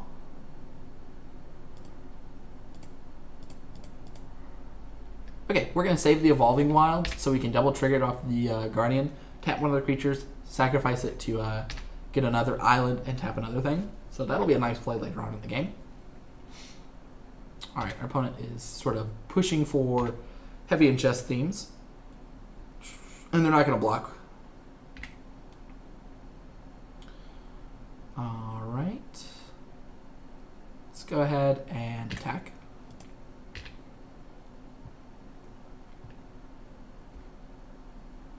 Let's drop our Forest. Let's play our Painful Truths. It's going to hurt a little bit. We'll have to discard a card, probably a Forest. Actually, we're going to go ahead and discard this Fertile Thicket.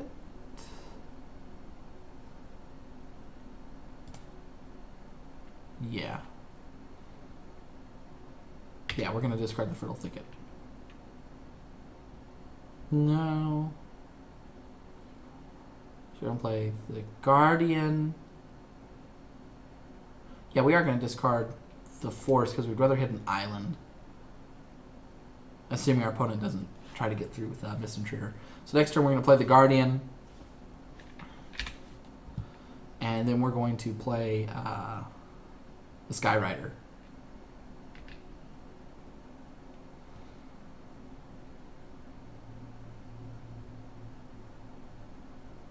Alright. Let's see if we can get through with the 3-4. It's a free attack. See if our opponent goes to block. They're thinking about it.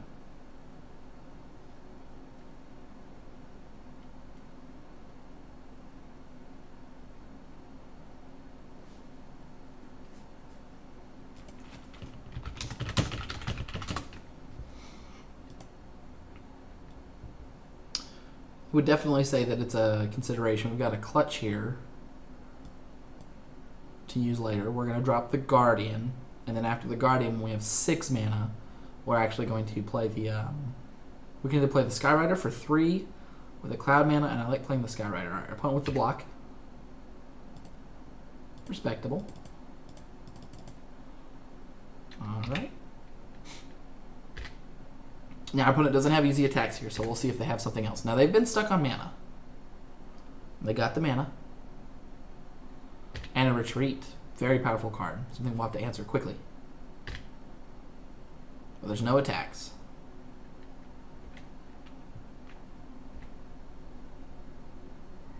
Alright, so we can complete disregard the Tide Drifter or something else.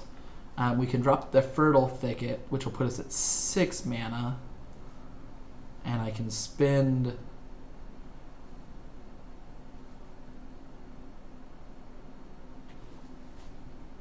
three and 3. So I think this turn I actually want to play the Skyrider Elf and the Fertile Thicket. So the next turn I can play the Cloud Manta and the Complete Disregard. So let's go ahead and play the Fertile Thicket first.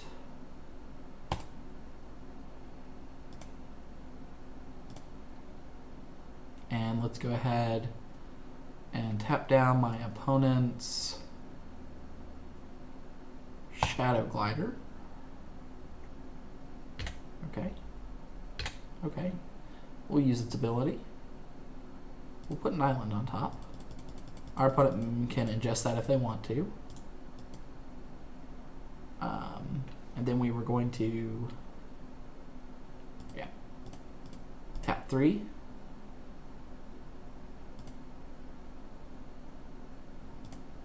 And play a 3/3 Skyrider Elf. And attack with our 4/5.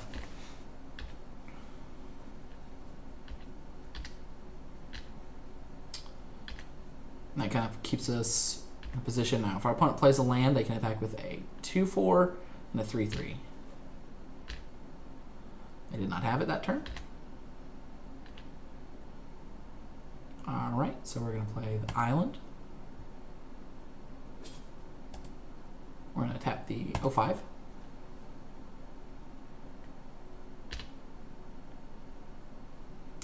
We're going to go ahead and attack through with all of our creatures.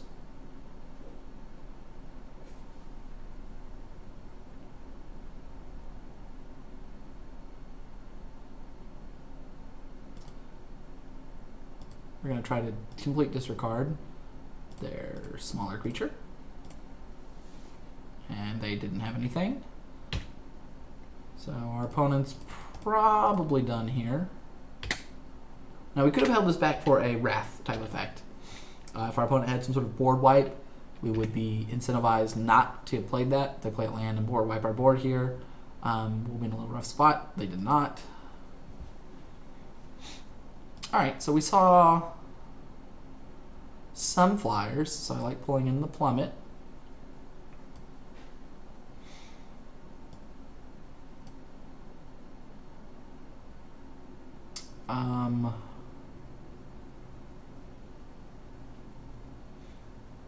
Do we want more high-end cards is the answer. Do we want to pull out the Unnatural Aggression? I don't think we do, but I do think we want to drop a Forest for a Swamp. Now we could pull in more Beastmasters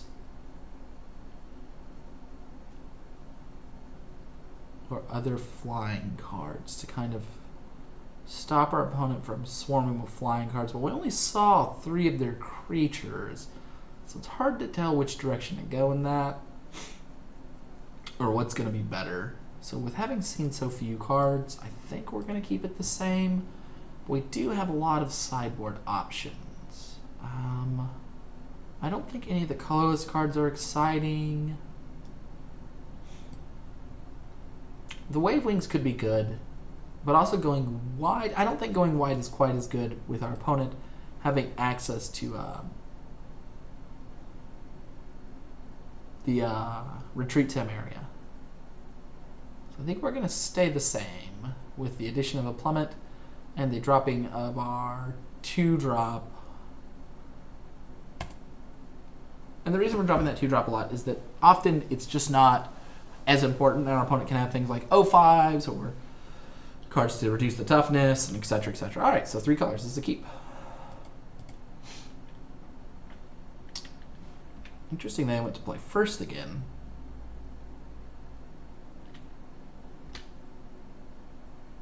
Alright, let's start with our swamp, our forest. So we want to represent Plummet turn 2, and then Stalwart turn 3, and then Cloud Manta turn 4.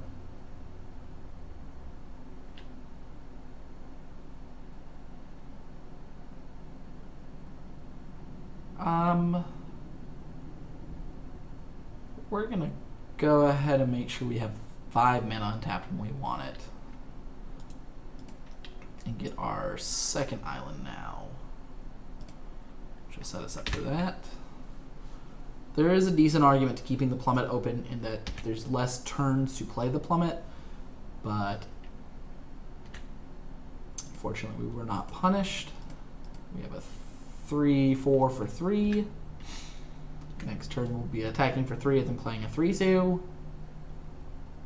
If they play something we can natural aggression, we can kill most of their 4-drops with our 3/4.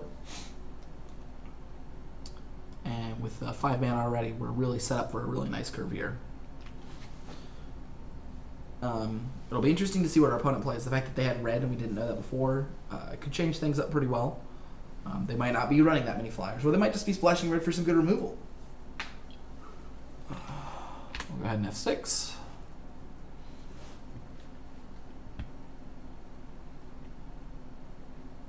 See, this is a little bit too late on their retreat. Now, if they do play a land, they are blanking on one guy, and etc., but not playing anything until turn 4 is a really rough spot to be in. We're going to go ahead and play the Cloud Manta because they are the same size, and I'd rather have a flying threat. They can get through.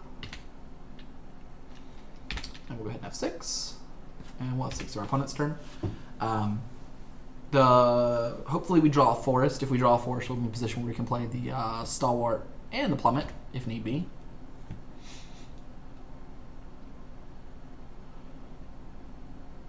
Alright. We did not, but we can. We could clutch it. I think we're just going to plummet it and attack with both. I think that's the play I like the most. Unfortunately, we didn't draw another forest. If we had waited on the Evolving Wilds, it really wouldn't have turned out that much better, just because we would be tied up in mana in other ways. We'd have into the battlefield tapped land. So I just wanted to get out of the way there. It's interesting, our opponent's chump blocking already. They probably don't have a lot of things if they're chump blocking this early. Many of the threats they can play we can clutch. Let's see what they're putting down here. Angelic Captain is nice.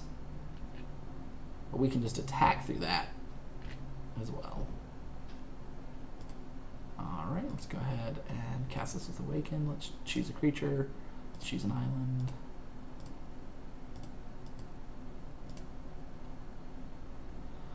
Alright, and let's attack with everything. And this is basically a perfect curve out, but it's very hard for opponents to come back from something like this.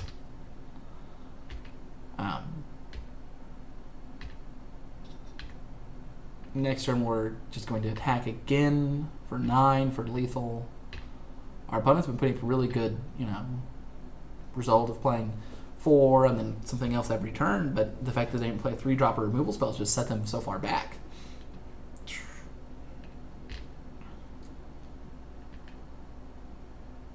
Okay.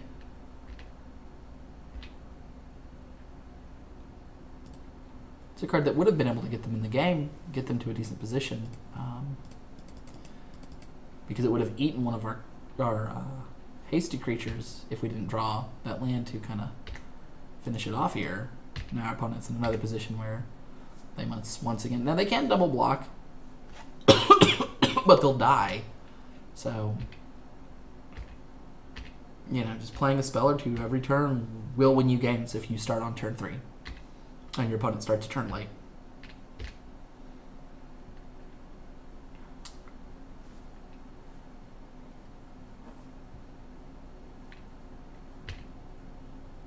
Okay, so our opponent is going to play 2 spells here.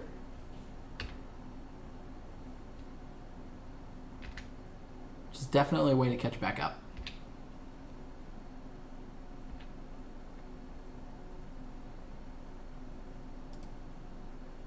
Okay. So we can unnatural aggression, kill his 5. Attack with our creatures. We can play the Stalwart, make all of our creatures lethal. They have to block each one. They block here, trade here, block here. If we play the unnatural aggression here, and attack with all 3, they go to 1. And we're left with 2 creatures. We attack with these 2. They can choose to block either and go to 1, but then they'll be down a card.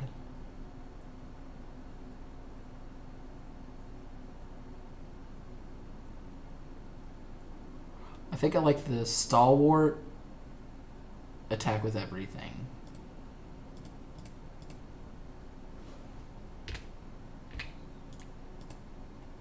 Alright, and our opponent's supposed to block with everything. They'll be left with an Oracle. Yep. And we're left with 3 creatures, and they're left with 1. So they're basically in a position where they can't come back without very specific cards. Now, they could have those. Our opponent to make it to the finals, there's a very strong chance they have great cards. The Smite helps. They just need 1 more card to really push through.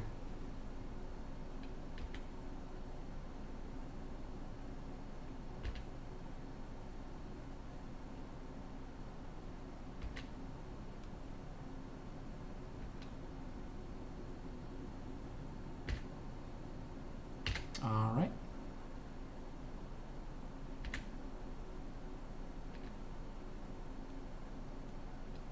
Okay, we're going to attack with both of our cards.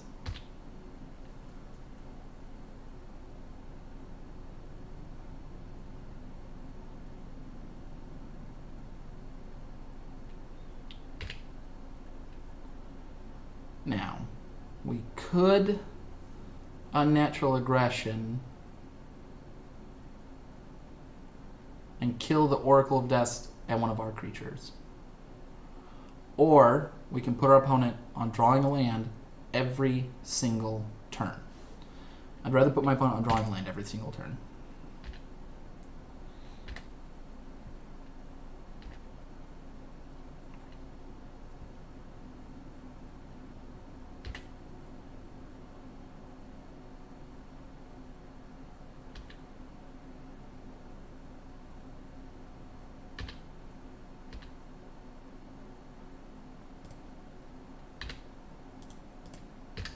All right.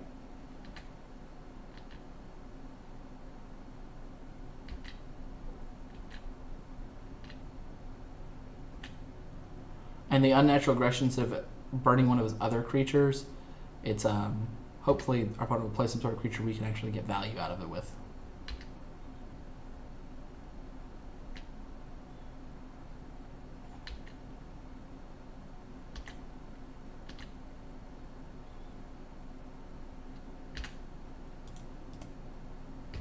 Alright. Our opponent is building up their mana reserves, as we are. We'll keep 1 land back in case we get some sort of triggers, matters, things. I think we're actually going to start saving our lands in general now that we're at 9. Wow, we've both been just drawing land after land after land.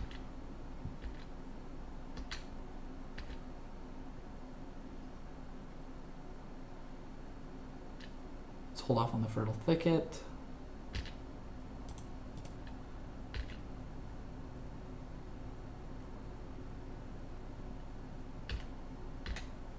Alright, let's see if we're going to go for the billionth land draw. Looks like our opponent has a different option. I'm wrong. We're at 13 lands, and I'm over here on 9. But I could be on 11.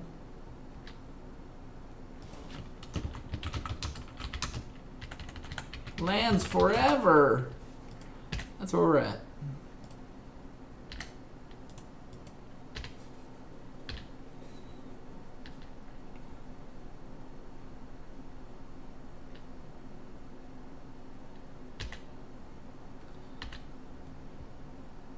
See if our opponent can draw anything other than land, or if we can draw anything other than land. they're in a lot rougher spot. If they draw a non-land card and it's not the right kind, then they're really just not getting into a position where they can do much more.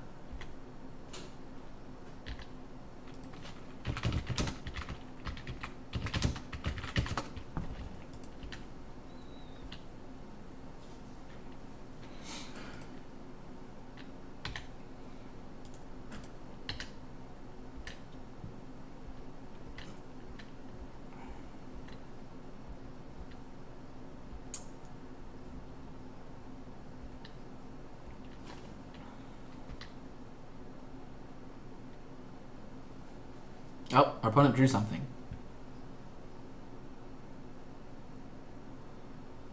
A 2-for-1. Quite nice. Alright, they stole our 3-5 and...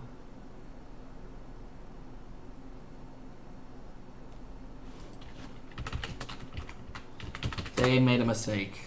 Yeah. They meant to steal our 3-4, but they spit 2 colors instead.